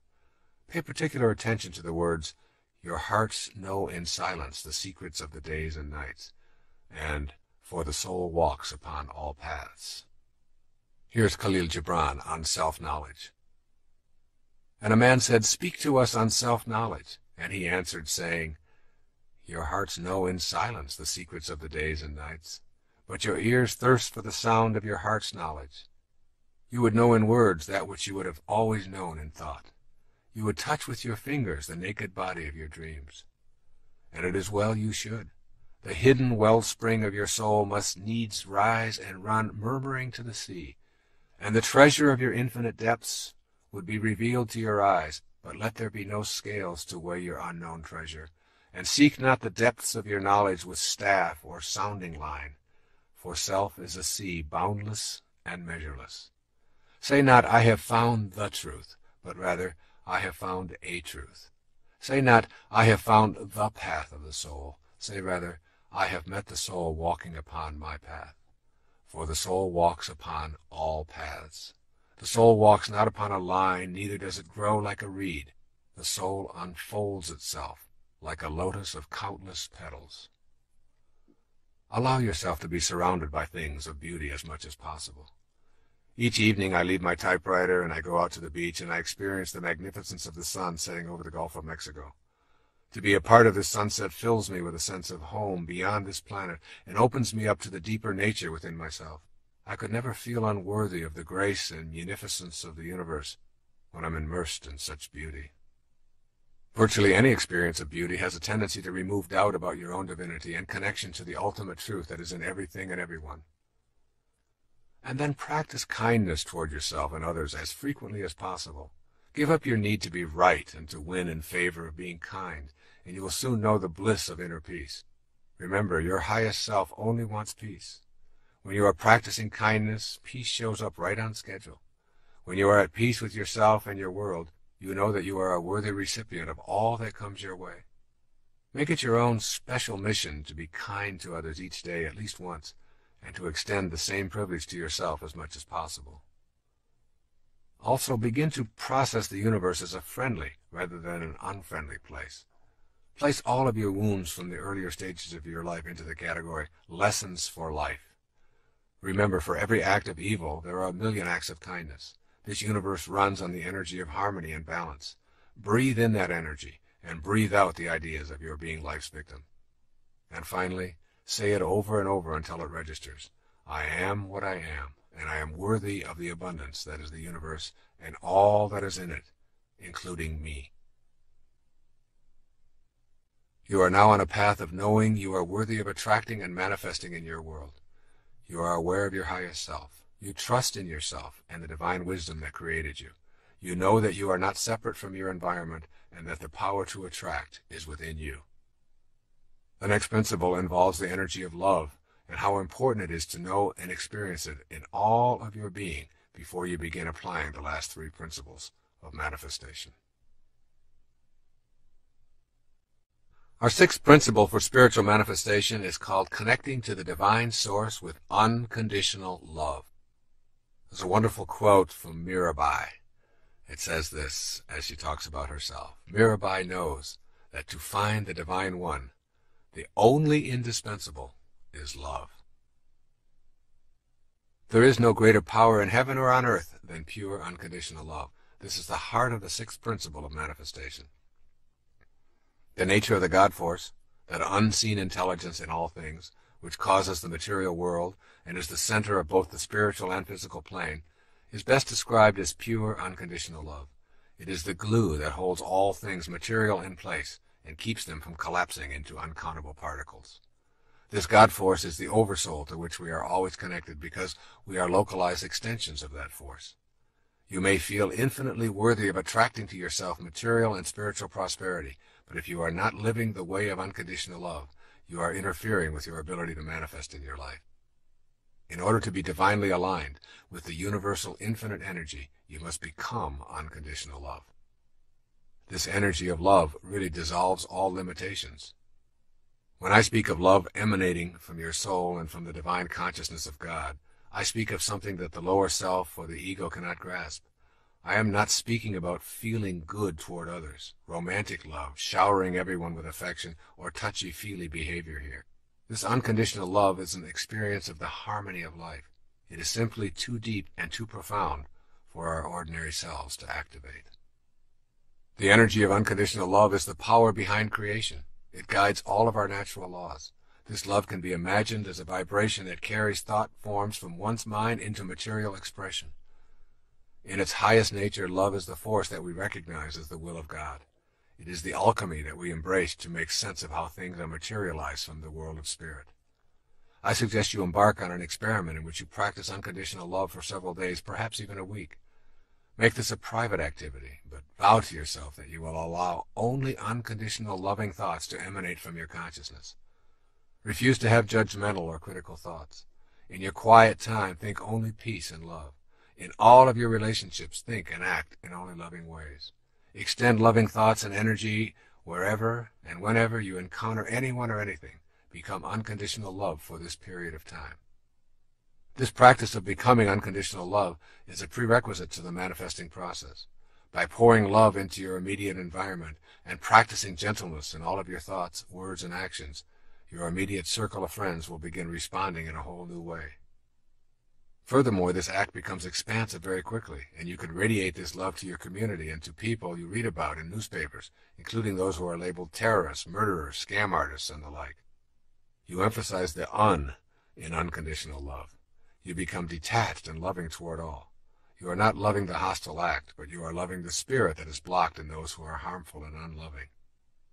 When you can live this way and reject all thoughts and actions that are not of an unconditionally loving nature, you will experience the alchemy of your spirit and know how to overcome limitations in your life. This is a task that your conditioning will not easily encourage, but for a few days you can persevere just so you know what the divine universal spirit is like. It judges no one and nothing. It does not moralize. It does not show favoritism. It merely exists as an unconditional love, radiating harmony and allowing everything and everyone to unfold. What can you expect as you practice a few days of being total unconditional love? You will feel yourself becoming a different person. You will feel at peace virtually all of the time. Your relationships will be more deeply spiritual. Most significantly, you will begin recognizing the coincidences of your life with greater regularity. Your thought forms of unconditional love will begin to produce what you desire without your even being aware of how it is happening. There's an oft-quoted passage in the New Testament that seems appropriate here. It's Corinthians 13 on love. And now I will show you the most excellent way. If I speak in the tongues of men and of angels, but have not love, I am only a resounding gong or a clanging cymbal. If I have the gift of prophecy and can fathom all mysteries and all knowledge, and if I have a faith that can move mountains, but have not love, I am nothing. If I give all I possess to the poor and surrender my body to the flames, but have not love, I gain nothing. Love is patient. Love is kind. It does not envy. It does not boast. It is not proud. It is not rude. It is not self-seeking. It is not easily angered. It keeps no record of wrong. Love does not delight in evil, but rejoices with the truth. It always protects, always trusts, always hopes, always perseveres.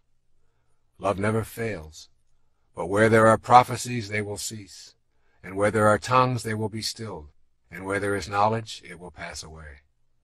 For we know in part, and we prophesy in part. But when perfection comes, the imperfect disappears. When I was a child, I talked like a child. I thought like a child. I reasoned like a child. When I became a man, I put childish ways behind me. Now we see but a poor reflection as in a mirror. Then we shall see face to face. Now I know in part, then I shall know fully, even as I am fully known. And now these three remain: faith, hope, and love. Yes, and the greatest of these is love. I'm well aware of the improbability of living an unconditionally loving life in all of our moments. I imagine your ego is protesting that this idea is absurd because you are only human and humans have shortcomings. Nevertheless, I ask you to do this exercise for a few days or a week. You see, I know that it will become habitual when you feel the richness of your life with this new awareness. There's something that is called the process of detached observation. One of the great meditation exercises that I learned many years ago involves imagining lifting yourself out of your body and floating into space so far that you are actually observing the entire planet. If you do this, try to imagine what the Earth is like without you on it. It is a very difficult task for your ego to even contemplate the world without you on it. Next, begin to observe the planet without any judgment, refusing to label anything good or bad, right or wrong. Simply instruct yourself to notice, allow, and send unconditional love. The process of being a detached observer occurs in the silence of your contemplations or meditations. Begin by seeking out time to be quiet and enter this inner place of love. It is in that silence that you will come to truly know the divine energy of unconditional love. It's a difficult thing for our egos to contemplate this concept of oneness.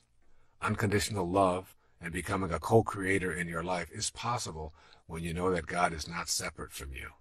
You and God are one and the same. In the New Testament, Jesus says to the multitudes, "I have said, ye are gods." And later, "When a man believes in me, he does not believe in me only, but in the one who sent me. When he looks at me, he sees the one who sent me." What it means to be in a state of oneness is that you know the unconditional love that God has for all of creation is also the unconditional love that can be you if you make that choice. If you place restrictions on that love or withhold it dependent on your judgments and hatreds, then you make it a conditional love and remove yourself from the possibility of co-creating with God. We have unconditional freedom for our thoughts to be what they are. That is how you are loved. That is your gift from the divine Creator, expressed through your individuality. Take that freedom away, and you are no longer a human being.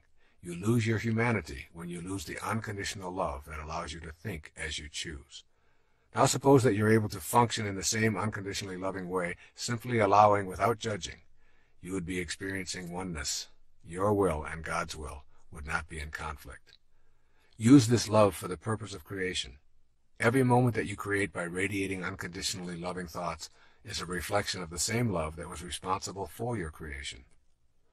This unconditional love is really a power, the ability to reach a higher state of being where there seems to be almost no delay between the creation of a thought form and having that thought form show up can be viewed in terms of unconditional love and an absence of making demands on or judging the world. This is a power that I know is possible for each of us when we begin to adopt the basic principles of spiritual manifestation. Most of us simply do not recognize how truly powerful we are by virtue of our own ability to create thoughts, and out of these thoughts attract to ourselves the abundance of the universe. When we think rationally about this power, we immediately think of the conflict between having a free will and having a destiny. This conflict often obviates the need within us to think and live in unconditionally loving ways. Let's take a quick look at this matter of destiny, which is in the title of this tape, and put it into a different context. Destiny is not preordained. Destiny is ordained totally by you. Every single moment of your now existence is the result of your previous thought. The idea that everything is already laid out for you in advance is a hallucination. You can and do manifest your own destiny. Your free will is your gift of unconditional love. You create the destiny with this free will, and when you venture off the path of unconditional love, you are simply living an illusion. The illusion is that the thoughts that you have of your separateness from God's will put you into an obsequious position, that God is something you must fight or fear. Obviously, if this were true, God could not at the same time be all-loving. So what it means here is that you want to know the joy of unconditional love. The most important thing that you will gain from cultivating unconditional love will be freedom from hate and violence. When these thoughts are removed, you discover the presence of joy and peace. This is an automatic reaction to unconditional love, because you are in harmony with the creative source. The ego identifies you primarily as a physical body, separate from God, and in need of constant stroking to massage your self-importance. When you simply say this is an illusion and it doesn't really exist, those ideas are replaced with unconditional love, and the joy you experience is really the denial of the false and an affirmation of the truth of your being. You are absolutely free when you are not consumed with your self-importance. You are free when you no longer need to be stroked, coddled, and approved of by everyone you meet. There is a great sense of joy in feeling free.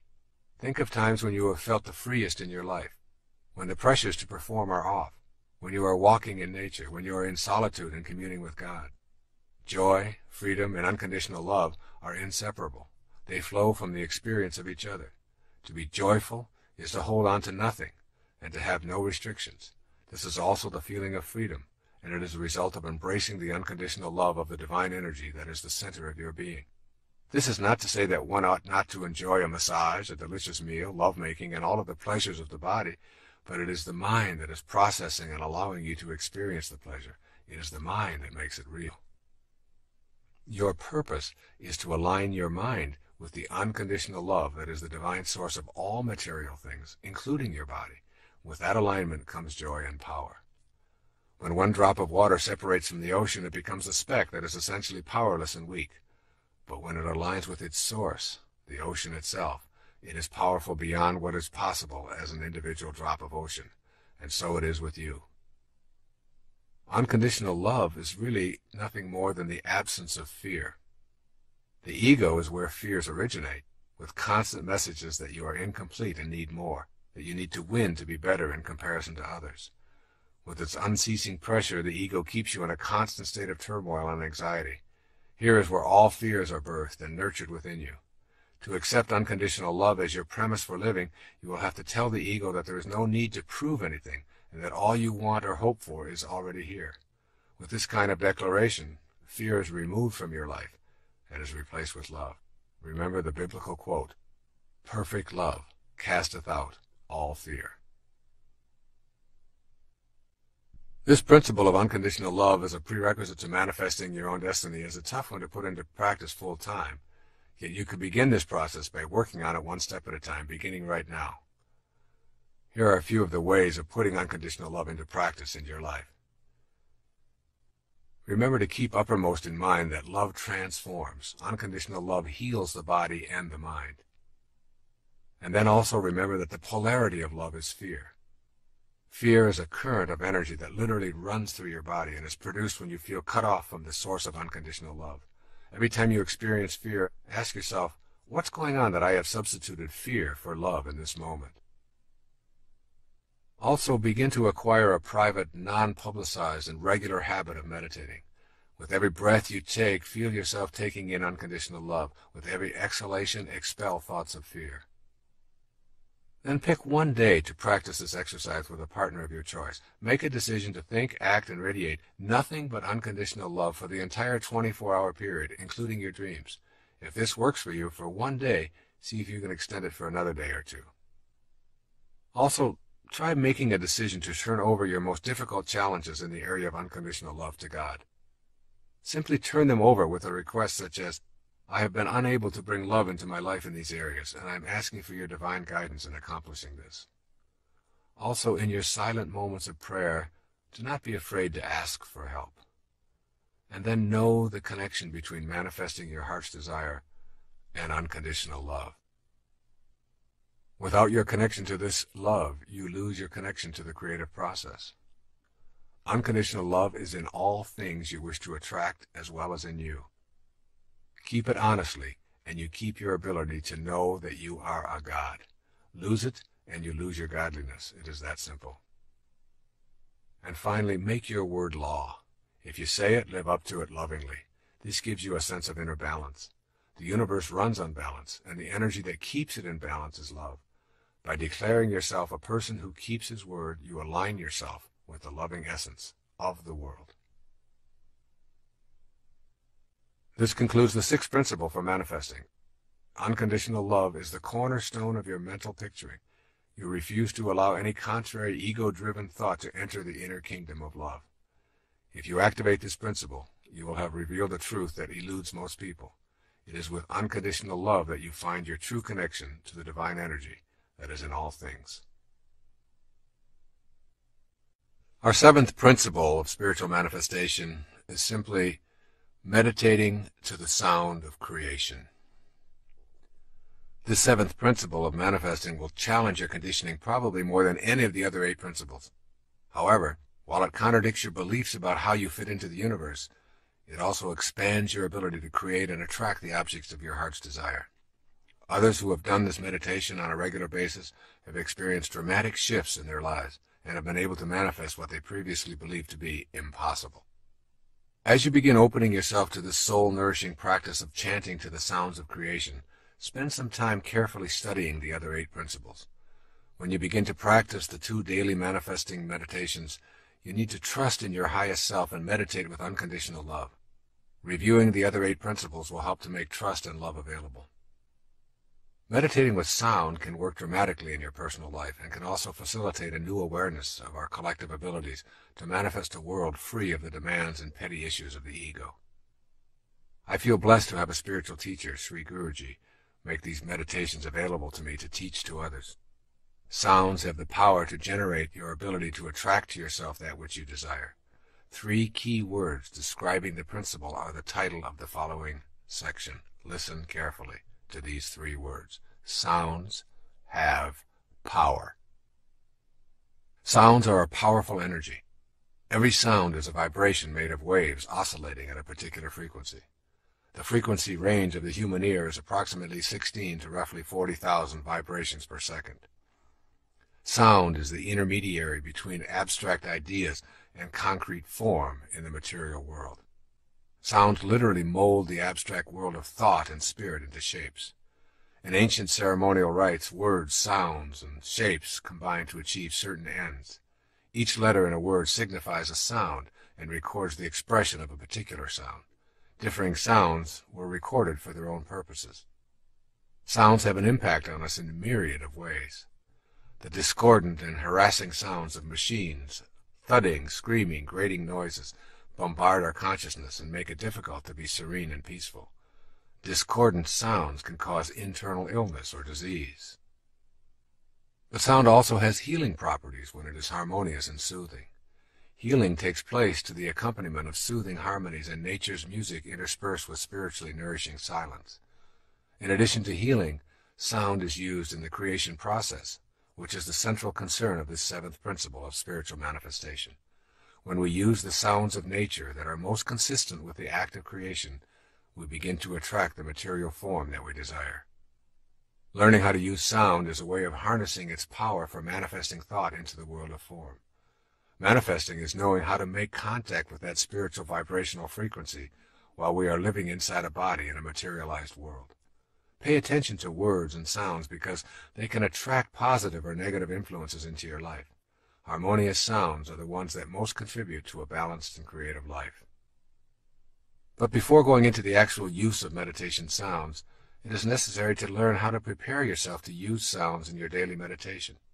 You need to gain access to a method that will take you beyond the mind to a state of consciousness that transcends your thoughts. This higher state of consciousness beyond the mind is called Siddhi awareness. S-I-D-D-H-I. Siddhi awareness. Siddhi awareness, or Siddhi consciousness, is a perfect state of awareness in which there is a complete absence of doubt and no delay between the origination of a thought and its materialization into the world of form. It is an unlimited state of being in which creation occurs instantly, without any time lag from thought to form. When we contemplate this state of grace, our minds challenge the idea and provide us with many reasons as to why it is impossible. Siddhi consciousness, however, has absolutely nothing to do with the mind. Let that sink in. Siddhi consciousness is beyond the mind. This state of graceful being has nothing to do with the mind, whose nature is a constant inner monologue.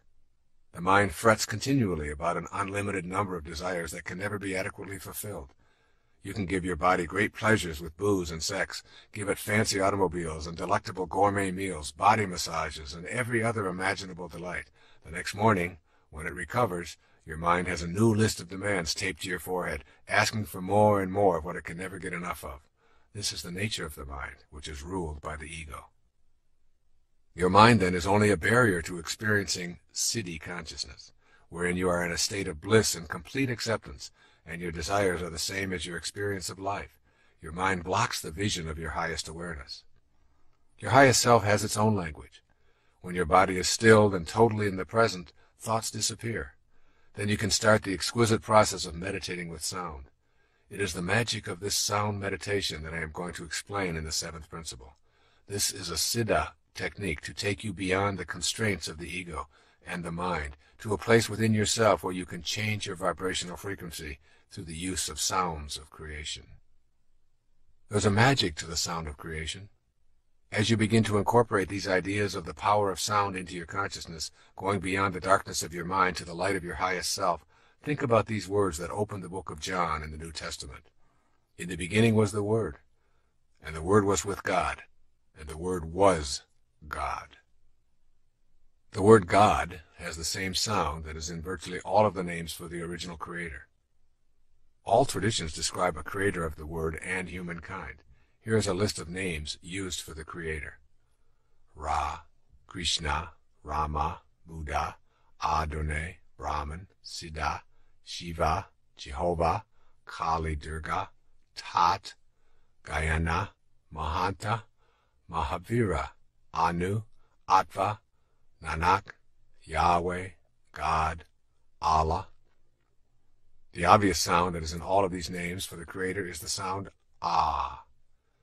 Ah expresses a feeling of bliss and joy. The sounds of creation and joy are synonymous. It is not an accident that the name for the Creator in virtually all languages contains the sound Ah. Ah is the only sound that humans make effortlessly, simply by taking in a breath and without moving the lips, the tongue, the jaw, or the teeth. If you move any of these, the sound changes. Ah is the sound of effortless perfection, as is creation itself effortless and perfect. Ah, the sound of creation, is one sound you will want to use as you practice the language of siddhi consciousness. It takes you beyond the incessant self-dialogue that characterizes your mind. When you repeat the sound Ah in connection with your manifestation meditation practice, you are literally repeating the name of God. In Reflections of the Self, Swami Muktananda gives these words to his devotees who desire to know more about the state of siddhi consciousness. With eyes brimming with love, sing his name. All inner mysteries will be disclosed. Every bird and plant will reveal itself to you as Brahman. The knowledge of Vedanta will manifest everywhere. O dear one, keep chanting God's name while sitting or standing or involved in the world. Never forget him. Unite your mind with the self. He explained that these names for God have specific combinations of inherently powerful syllables that have the ability to call forth the experience of God within us. Making these sounds acquaints us, perhaps for the first time, with the subtle God force within ourselves. Thousands of years ago, Patanjali set down his highly celebrated Yoga Sutras. They were designed to help guide seekers to the highest state of awareness, siddhi consciousness. He offered this advice: repeat and meditate on Om. Om is a symbol for the universal sound of creation. Repeating this sound causes the disappearance of obstacles and an awakening of a new, higher consciousness that is the creative energy. Continually chant God's name is the advice of the masters of self-awareness to those who seek to participate in the act of creating and manifesting. The sound Ah is the sound of God. Make the repetition of the name of God a daily meditation practice, and you will literally transform yourself into this universal sound of creation. You will become one with the sound that mediates between the world of form and the highest frequencies of the spiritual world. This creation meditation is also involved with 2 chakras of the body. Of the 7 chakras of the body, 2 are significant in learning this manifesting technique.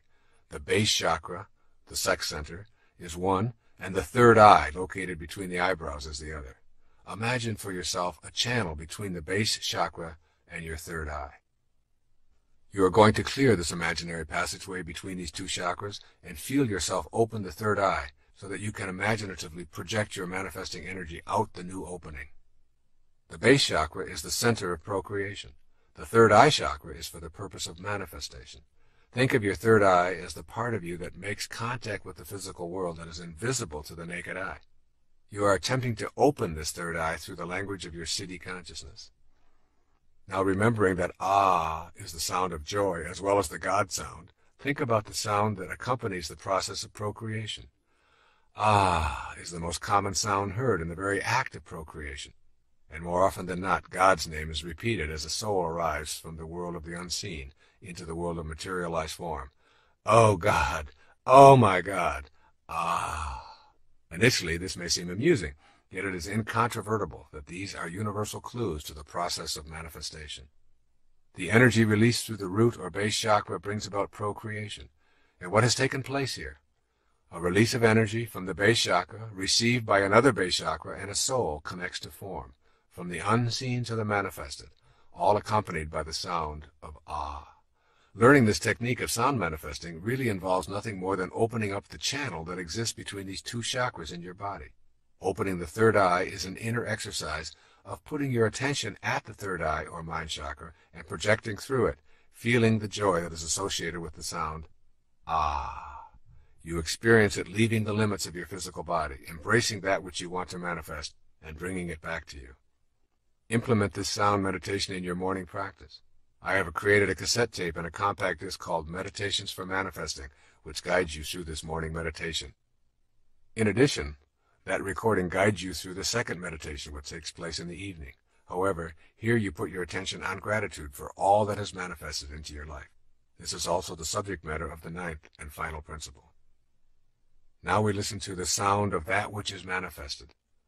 There's a second sound that reflects the vibrational frequency of manifestations in the physical plane. This sound is Om. If you reduce anything that you can observe on the physical plane to its ultimate sound vibration, you would hear the sound Om. This is the sound that women of ancient times meditated to while bringing their babies into the world. Whereas Ah is the sound of creation, Om is the sound of that which is already created. Om expresses gratitude for all that has manifested.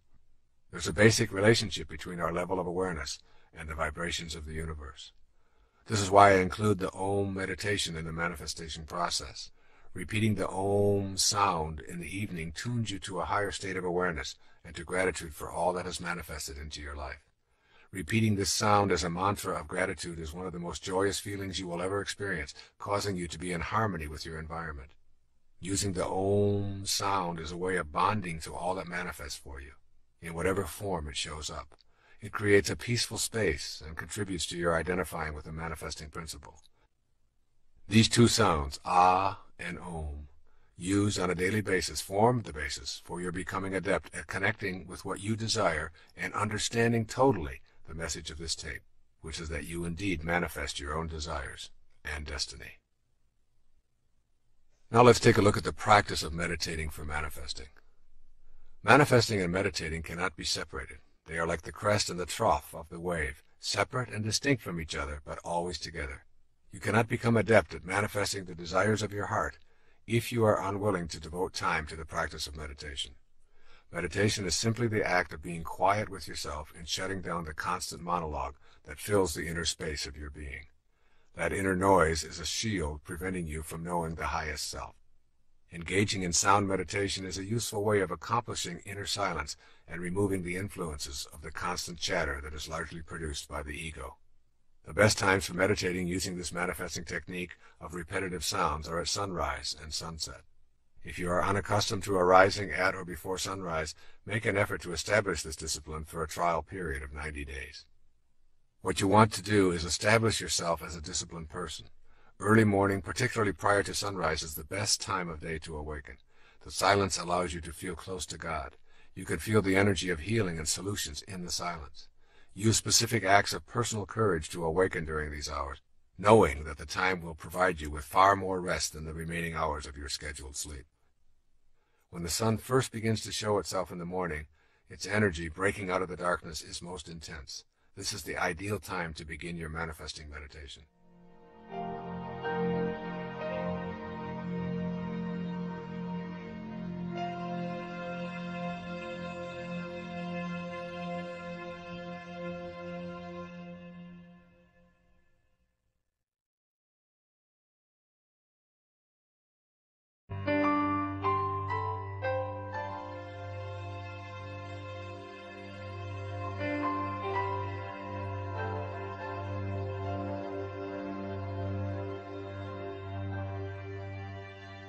Find a comfortable place to sit. What makes you feel most relaxed and at peace is the perfect posture. If at all possible, it is advisable to do this outdoors. Gently place your forefinger and thumb together on each hand. Close your eyes and allow yourself approximately 20 minutes for this morning practice.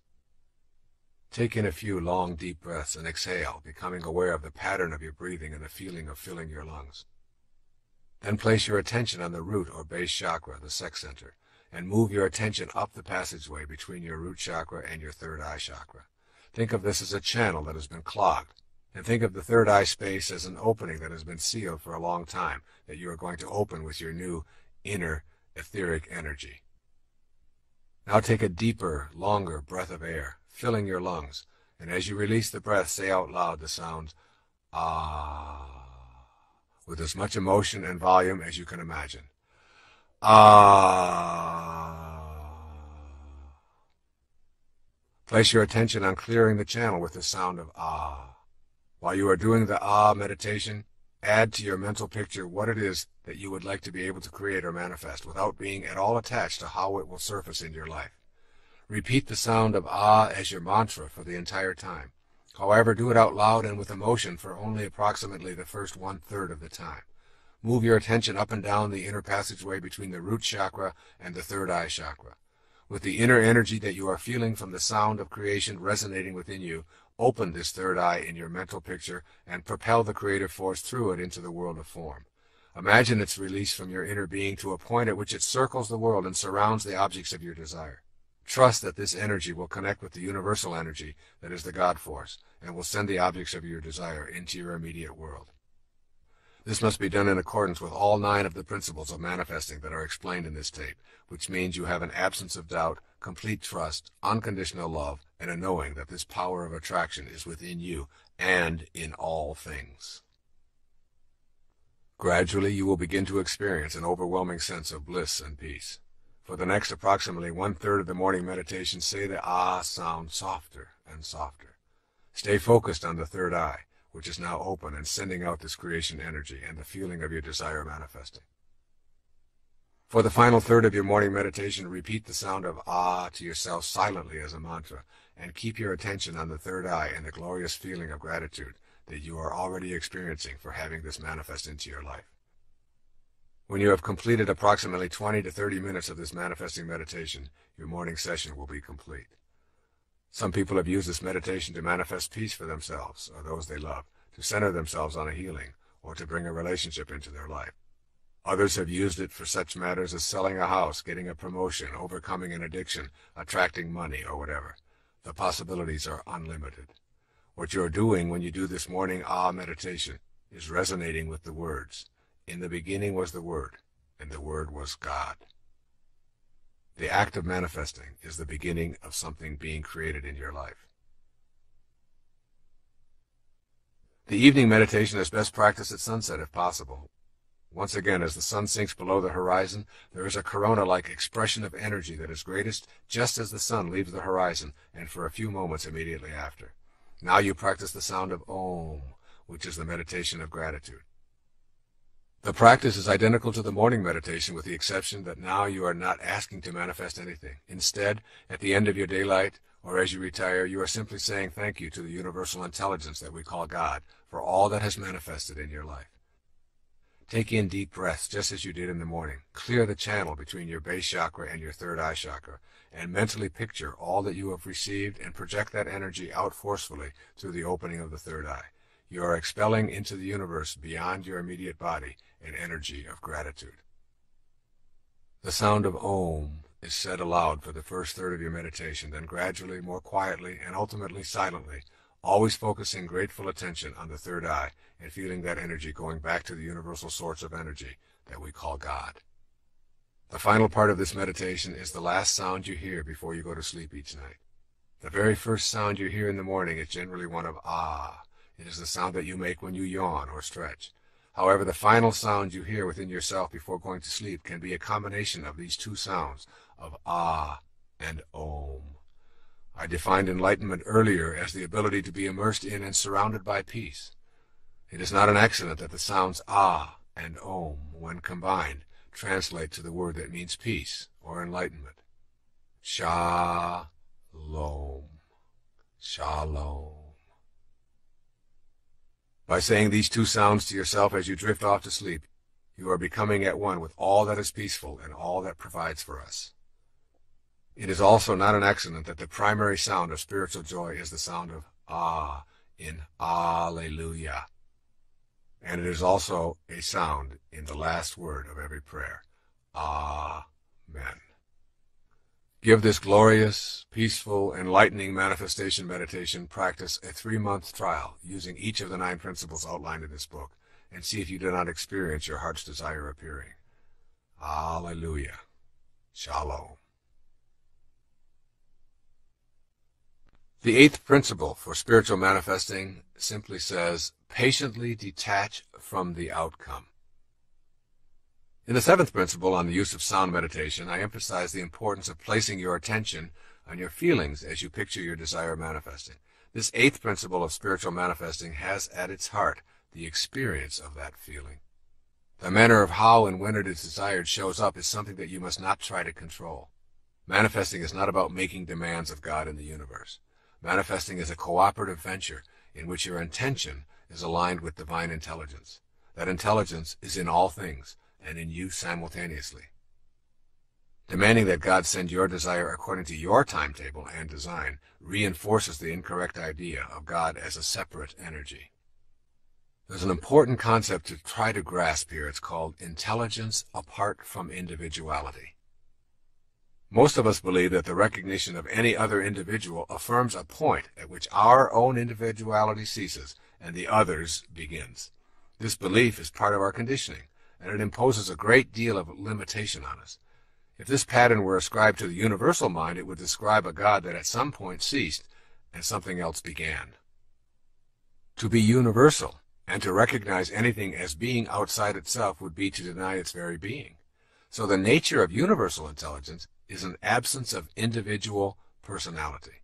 You are in an impersonal and intensely intelligent ocean of life that is all around, under, and in everything, including you. Though you have been conditioned to believe that you are an individual, you are actually a part of the grand universal nature that is infinite in its possibilities.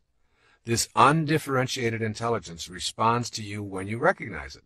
Ask yourself what the relationship of this universal mind is to you. It cannot have favorites if it is the root and support for everything and everyone. Lacking individuality, it cannot be in conflict with your desires. Being universal, it cannot be simply shut off from you. All these statements characterize this all-producing mind as responsive to you when you understand your relationship to it. Your task is to bring the universal energy within your grasp by raising yourself to the level of that which is universal, rather than bring the universal down to a level of misperceived individuality that is separate from the universal. You need only to recognize it to attract it to yourself, rather than ask it to recognize you and bring you to it. Having learned a different set of principles, all of this may sound a bit confusing, yet it is crucially important for you to know this before moving along on the path of manifesting. There's a power of infinite patience. This provocative line is from A Course in Miracles. Those who are certain of the outcome can afford to wait, and without anxiety. The notions of certainty and patience go together. When you trust and know that you are connected to that universal all-providing intelligence, then you simply place no time constraints on your manifestation. Your knowing and your infinite patience put you at ease. Your inner sense is that what you want to manifest is already here, and your inner attention is on the feeling of well-being that you are already blessed with what you seek. The inner bliss is a function of the power of your infinite patience. When you are certain about the outcome and unconcerned with the how and when, you have cultivated the power of infinite patience, and simultaneously you have detached yourself from the outcome. When this detachment takes place, you are able to go about your daily business of raising your children, doing your work or training, meditating and communing with God, and just patiently observing. Infinite patience is a sign of trust, and it calls upon infinite love to produce results in your life. When you let go of impatience, you are aligned with the God force, and the anxiety that tells you what is lacking and missing in your life is gone. You will know that God has been patient with you no matter how long it took you to come around, regardless of how far you may have wandered, and no matter how much you may have refused to listen. Infinite patience produces almost immediate results in your life. You become free when you relax your insistence to have it now. As an infinitely patient person, you know that you are already where you want to be, and there are no accidents, and that all that appears to be missing is nothing more than an illusion perpetrated by your ego. With this awareness, impatience leaves, and you stop looking for results of your manifesting meditation. Your patience allows you to remain in silent appreciation of all that is manifested in your life. This practice of patient detachment from outcome is a foreign concept to us. We have been taught that goals, success symbols, and the accumulation of merit badges are the ways to feel important. What follows is a guide for living with the seeming paradox of attempting to manifest something into your life and at the same time not being attached to when and how it shows up. So here's a step-by-step plan for putting patient detachment into your manifesting practice. First, understand the essence of what you desire. What you desire is not necessarily in the realm of things. If you want to manifest money, for example, notice if your attention is centered on the dollars or on the experience and feeling of financial security. The experience is the essence of your desire. By putting your attention on inner feelings, you shift from being gratified by externals. The essence of your desire is a feeling of well-being and joy and an alignment with the universal spirit. You may feel that you truly want to manifest more income and a promotion. Detach yourself from the in-the-world promotion and increase in pay. Put your manifesting energy on the essence. You're wanting to feel more secure and less stress. You will probably begin to see things arriving in your life that reduce your anxiety. They may seem to have very little to do with what you originally thought you wanted. And then secondly, banish doubt and enter into the realm of certainty. When you've removed doubt about your ability to manifest, it will be easy to detach yourself from the outcomes and all of the details. Your trust in yourself and in the divine energy of the universe is all you will need. Then third, leave your expectations and go about your business. Maintain your work and play regime with a new sense of peace originating in your inner knowing about what is manifesting for you. Remain completely detached from the inclination to measure and calculate what is and is not showing up for you. And then fourth, in this step-by-step plan, maintain privacy about your desires. Sharing your manifestation efforts decreases the energy and deflects the energy into the ego's need to gain approval. Then fifth, be aware of the cues that your desires are manifesting. Keep in mind that the way things will show up in your life is not necessarily related to what your rational brain expects. Things may begin popping up into your life that were never there before and which may surprise you as you notice them more and more frequently. These synchronistic events and happenings are the result of beginning to live in a heightened state of awareness. Pay close attention to the cues as they surface and gently tell yourself, it's working, I can see the results. And then sixth, act immediately on the cues that arrive by acknowledging them. When you acknowledge the early signs of arrival of what you wish to manifest, you are giving your inner energy a positive charge and recognizing the divine universal intelligence. This recognition is essential to the continuation of this manifesting process. And seventh, don't think of your manifestation as a special favor. To see manifestation as a favor is to begin the process of bargaining with God and believing in your separateness from all other living things. Your desires manifest because you are in perfect alignment with your source of creation and because you are not placing any limitations on what can come into your life. And then eighth, view any and all obstacles as lessons, not indications of failure. Keep in mind that you are practicing patience and detachment from outcome. Everything that shows up in your life is supposed to. This includes the falls in your life. They provide you with the energy to propel yourself to a higher state of awareness. And then ninth, release all judgment from your manifesting practice. This requires you to be willing to suspend your inclination to judge that which shows up in your life as right or wrong, good or bad, attractive or unattractive. Your judgments halt the flow of universal energy into your life and put you at odds with that divine power. Your ability to manifest depends in large part on your willingness to leave behind the collective judgments that make up the totality of human beliefs. Detaching from these beliefs is one of the greatest challenges of your life. You will probably experience a sense of loss and perhaps a feeling of loneliness as you make this step out of judgment. The reward is that you will begin to expand your own perceptions and accept what others believe are their perceptions. A business card you might find walking on the beach, a book or a tape recording, a message intended for another but is in your mailbox. All these can be cues. Send away all judgments about how anything arrives in your life and refuse to assume the collective judgments that permeate the beliefs of most of the people you encounter. As you notice what arrives and disappears, try to do it with a feeling of total acceptance. In your inner world now, anything you can imagine is actually a part of you. Your proclamation of being wealthy and happy, if taken to that inner non-judgmental world, will lead you to feel wealthy and happy. This in turn will lead you to begin acting in new ways. You will begin to create a new concrete reality of wealth and happiness within yourself as you generate a positive attitude toward all you encounter. No judgments, simply maintaining an inner feeling of having already manifested whatever it is you desire. Your mind will attempt to use logic, but manifestation is not logical. Your mind will try to employ negativity, insisting that you are too old, too stupid, or too undeserving, that you never win anything, that you've wished for things in the past and been disappointed, and there's no reason to expect things to change now. This is the attachment of the mind and the ego to results in past history. Meditation and intuitive feelings are two ways to supersede the mind. The emphasis is on detaching from the collective unconscious beliefs, refusing to judge, and patiently allowing the universal source to deliver what you are now totally aligned with in your inner world. And 10th, learn to relax in peace and knowing. The universal intelligence works at its own perfect pace. It will deliver when you are in alignment with the 9 principles detailed in this tape. The delivery is guaranteed by the absence of doubt that you cultivate and total trust in the presence of this energy in all things, including that which you are going to attract into your life.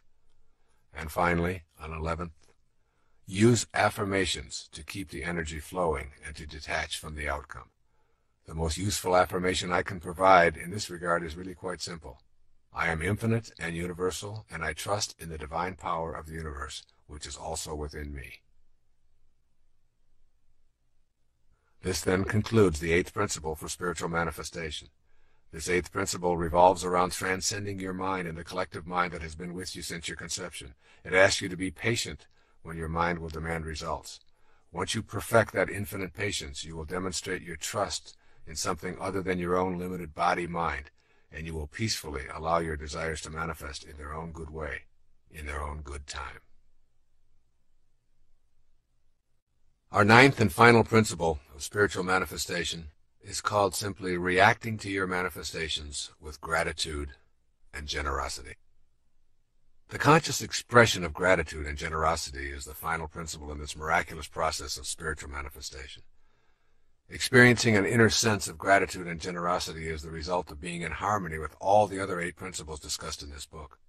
Gratitude is your expression of acknowledging the oneness of the universal energy working in cooperation with your desires. Let's look at the nature of gratitude. Gratitude is the complete and full response of the human heart to everything in the universe. It is the absence of feeling alienated or separate. It represents our full acknowledgement and appreciation of the energy flowing through all things and brings gifts to us in the form of the fulfillment of our desires. Gratitude recognizes that nothing is to be taken for granted, and, most important, it is an expression of complete, unconditional love in the form of a thank you to the God Force that is in all things. It is a way of being one with the God Force in full inner serenity. It recognizes that the spirit within ourselves is the same as that which sustains all life on the planet. Gratitude then represents the whole of ourselves. When we feel grateful and give thanks, sending out this kind of loving energy to the world in the same fashion that we did when we were asking for our heart's desire to be manifested, we feel complete. Gratitude allows us to feel more connected to that for which we are grateful. Gratitude acknowledges that we are the recipients of the generosity of others, of life, and of the universal spirit. Gratitude contributes a loving response to the whole of creation and to your relationships with creation. That relationship illustrates for us how interconnected and interdependent everything is, including the manifestations in our lives. When we understand the nature of gratitude, we can more clearly identify those things within ourselves that are obstacles to practicing gratitude. Gratitude is an inner process. It is an attitude of thankfulness, even when things do not appear as we would prefer.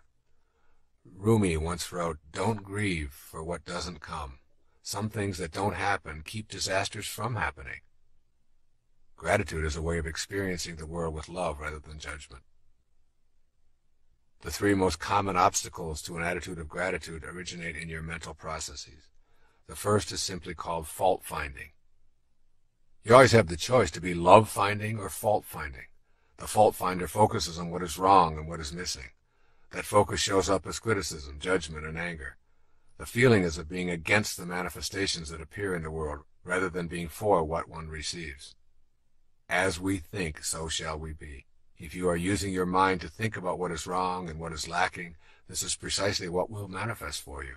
Finding fault, rather than being grateful and being a love finder, guarantees that you will not be able to participate in the co-creation of your life and the fulfillment of your desires. A second obstacle to an attitude of gratitude is called simply complaining. The complainer always feels shortchanged and deprived, and consequently becomes envious and bitter toward those who seem to have been blessed with what is missing in his or her own life. The inner experience of complaining leads to being angry at the universal source that seems to have denied you the benefit of its infinite supply. Complaining is an expression of the absence of love in your inner world. When you feel love, there's no room for being upset with God for not delivering your ego's demands. And the third obstacle to an attitude of gratitude is taking what you have for granted. Taking things and people in your life for granted drains you of the joy that you could be experiencing. Taking things for granted means going through life unaware of the multitude of gifts that are here in each and every moment. Think of the activities and experiences that would be missed if they suddenly disappeared. Remind yourself that there are no ordinary moments. Kicking a ball around with a child, watching the shape of the clouds in the early morning, or hearing the sounds of the seasons, saying good night to a loved one. Every single experience is an opportunity to experience gratitude, or its opposite, ennui. It is also a choice. Strive to be alert to being a love finder. Sleepwalking through life is a choice to impede the gratitude that is necessary for you to become a manifester. If you take everything for granted, you will never be able to see the clues that will give you the impetus to take action on your desired manifestation. The appearance of the right person or the unexpected gift will be greeted with a shrug and a disinterest, which will prevent you from receiving its blessings. Be awake and fully appreciative of everything and everyone. And here appreciation and depreciation need to be understood. When we depreciate something, we devalue or diminish its worth. We depreciate things or people by expressing disapproval or dislike. It is impossible to feel grateful for something or someone we do not value. Begin to see things and people as they truly are. Each person is a child of God. See the unfolding of God in each person you meet. The moment you participate in the depreciation process, you block your ability to experience gratitude, and consequently, you obstruct your ability to manifest prosperity, love, and joy into your life. Essentially, the activity of depreciation means that you are not sensing the beauty of life. Become an appreciator, and therefore a manifester, by seeing the Christ shining back at you in the other person or groups of people. Cultivating an attitude of gratitude is something we all want to work on in this manifesting process. Make the shift to being grateful for all that you are and all that you have, and you will facilitate your ability to manifest into your life the essence of all that you desire. Develop an awareness of yourself as a recipient rather than as a victim.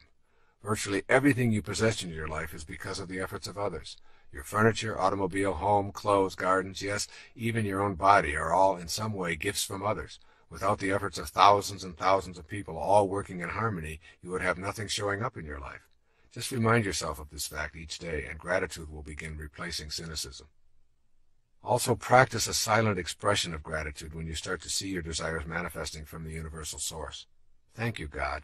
I see you working in my life, and I acknowledge with love my appreciation for all that you bring to me. Also, become a person who is willing to tell those around you how much you appreciate them. Make a concerted effort to say aloud how much you love your family members without making it a phony ritual. The more you are willing to express gratitude, the more you are cultivating an experience of unconditional love, which, as you know, is the secret to manifesting. Be thankful and avoid complaining as much as possible. Catch yourself as you are about to find fault with someone or some condition. Then, instead, find something to say that reflects a willingness to be a love finder. Give yourself a specific period of time to practice avoiding complaining and fault-finding, perhaps 30 days.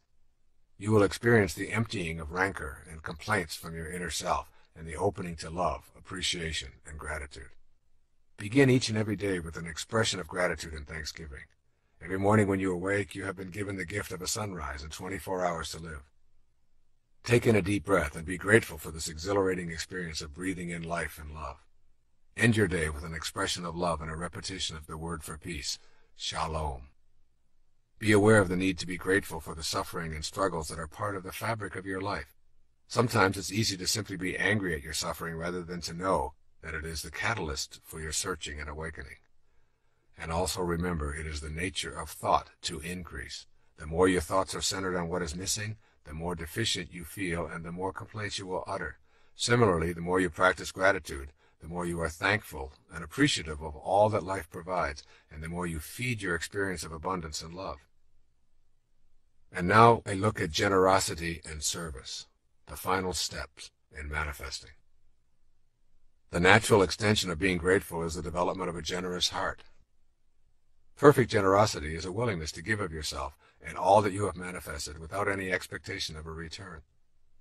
Manifesting is about connecting to the universal spirit which is infinite and abundant in supply. Manifesting is not about seeing neediness in yourself, but is rather about feeling complete with that radiant abundance. It is concerned with unconditional love and attracting that abundant love to your individual life. When you feel the presence of that abundance, your feeling of gratitude will push you in the direction of generosity. It is in the expression of your generosity that you will feel most connected to the unconditional love of the universal spirit. The more you feel a desire to share what you receive unconditionally, the more you will experience it flowing into your life.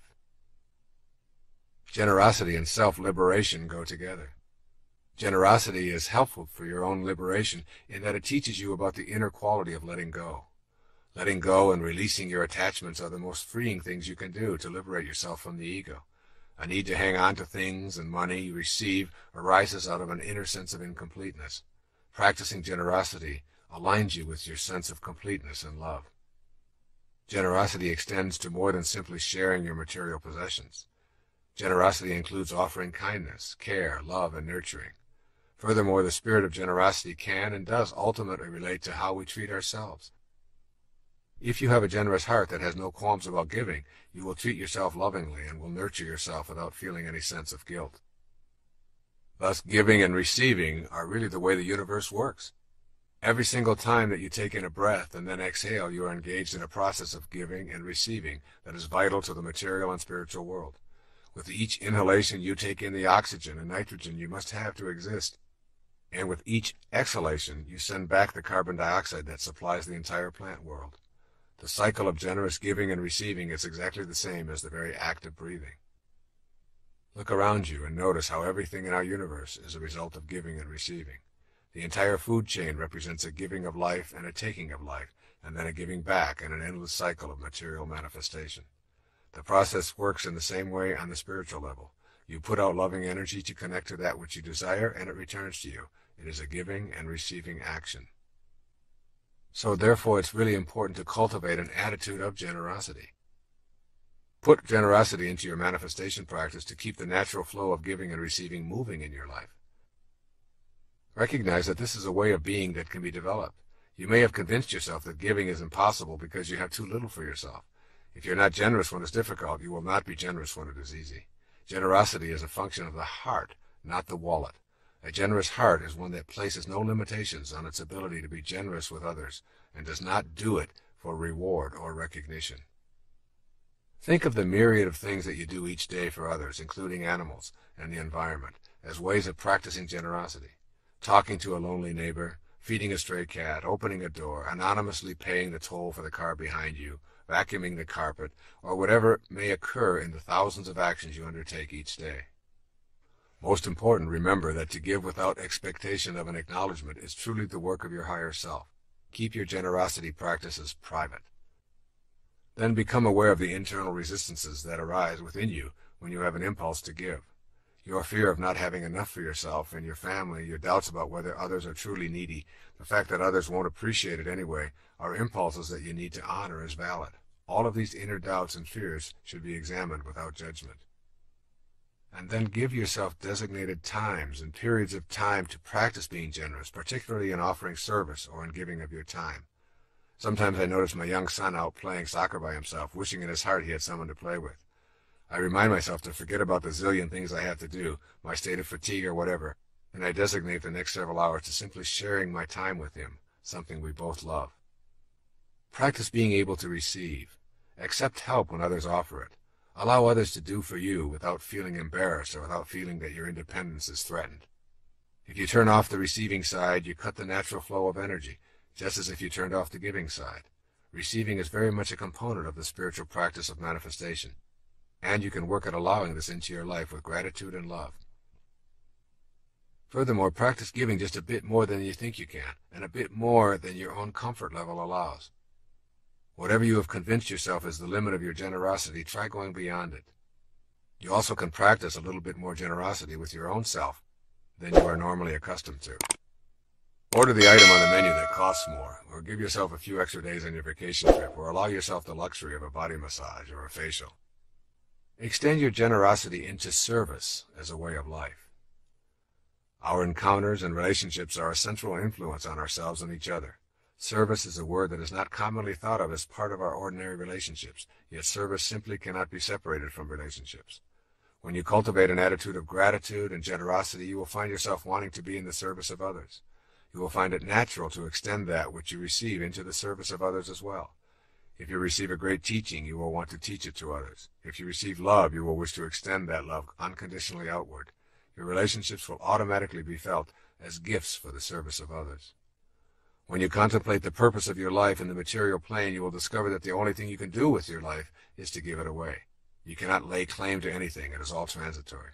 You will find your purpose and your strength when you see that you are in a relationship with all other living things, and that you are purposeful and peaceful when you serve in some capacity. It is out of this state of recognizing our fundamental interconnectedness that we realize we are all in a constant state of service to each other. It is this awareness that you want to keep uppermost in your mind as you generate this principle of spiritual manifesting. Service, at its very basic core, is an inner choice to offer a helpful and healing attitude to others as well as to ourselves. A natural outgrowth of feeling grateful for our daily life manifestations is experiencing the inclination to be generous.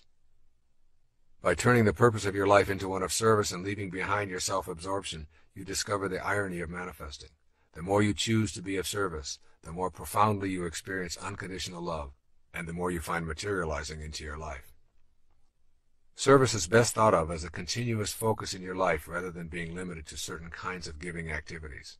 Service is a state of mind that expresses love rather than fear, trust rather than distrust. It focuses on meeting all others as equals with whom we share a spiritual identity. This inner attitude of love reveals itself in action. Service does not require that you become a Mother Teresa. You serve by suspending your ego and extending the love that fills that space. It can take a million different forms, but when practiced with authenticity, from the heart, it makes all that is manifested into your life worthwhile. The only problem you will encounter is attempting to give or serve without love. The moment you put a condition on your service or ask something in return, you introduce conditional rather than unconditional love. The imposition of the condition makes service empty.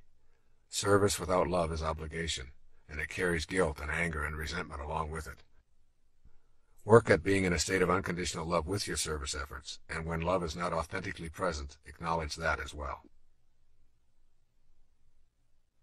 This concludes the 9th principle of spiritual manifesting.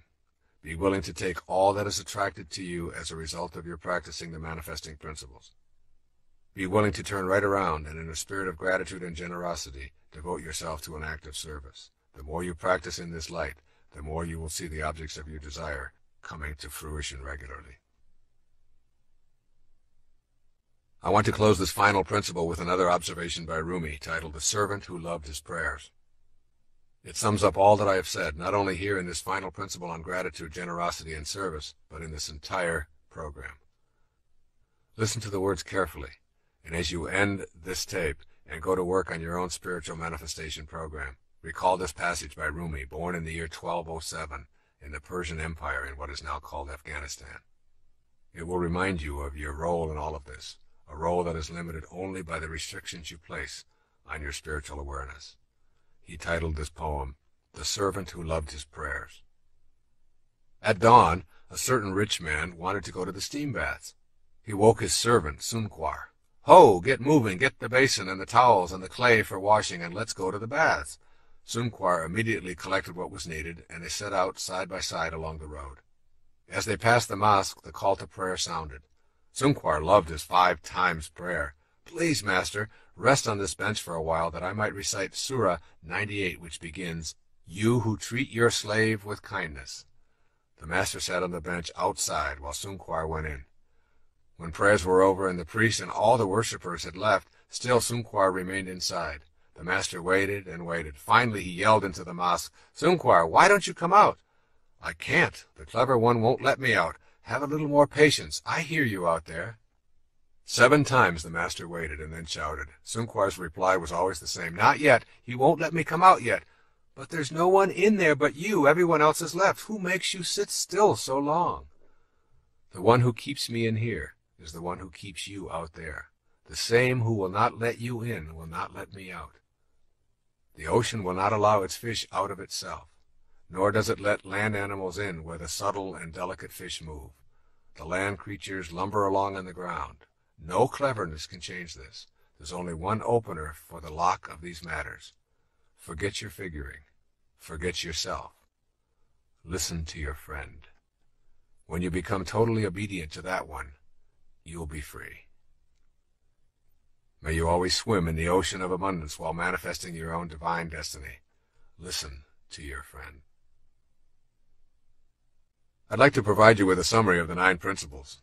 I would like you to have all 9 principles in the same place so that you can refer to them often, as well as see how they comprise a step-by-step program for implementing a spiritual manifestation awareness for yourself. Each principle flows to the next, and if you apply them in this sequential manner, I can guarantee that you will begin to view yourself as an absolute miracle, an individual who is connected to the universal all-pervading spirit in such a firm manner that you know you are a co-creator of your own life and all that is attracted into it. The 9 principles. Number 1, becoming aware of your highest self. This awareness helps you to view yourself as more than merely a physical creation, which leads to the 2nd principle. Trusting yourself is trusting the wisdom that created you. This principle establishes you as one and the same with the universal God force, which leads you to the 3rd principle. You are not an organism in an environment. You are an environed organism. This principle establishes that there is no separation between you and anything else outside you in the material world, which leads to the 4th principle, that you can attract to yourself what you desire. This principle establishes your power to attract that which you are already connected to, which leads to the 5th principle, honoring your worthiness to receive. This principle affirms that you are worthy of all that is attracted to your life, which leads to the 6th, connecting to the divine source with unconditional love. This principle creates an awareness of the significance of accepting your manifestations with absolute love, which leads to the 7th principle, meditating to the sound of creation. This principle gives you the tools for vibrating yourself to the very sounds that are in the world of creation. These are the tools for attracting and manifesting, which leads to the 8th principle, to patiently detach from the outcome. This principle emphasizes the need for removing demands and becoming infinitely patient, which leads to the final principle, to react to all of your manifestations with gratitude and generosity. This principle teaches the value of taming the ego and being thankful and in service to others with your manifestations. In essence, all that is being said here is, manifestation means when you are participating in the act of spiritual manifestation, you are doing nothing more than manifesting another aspect of yourself, since you are connected to everything, and everything you wish for also shares that energy. God bless you. I send you love and all green lights.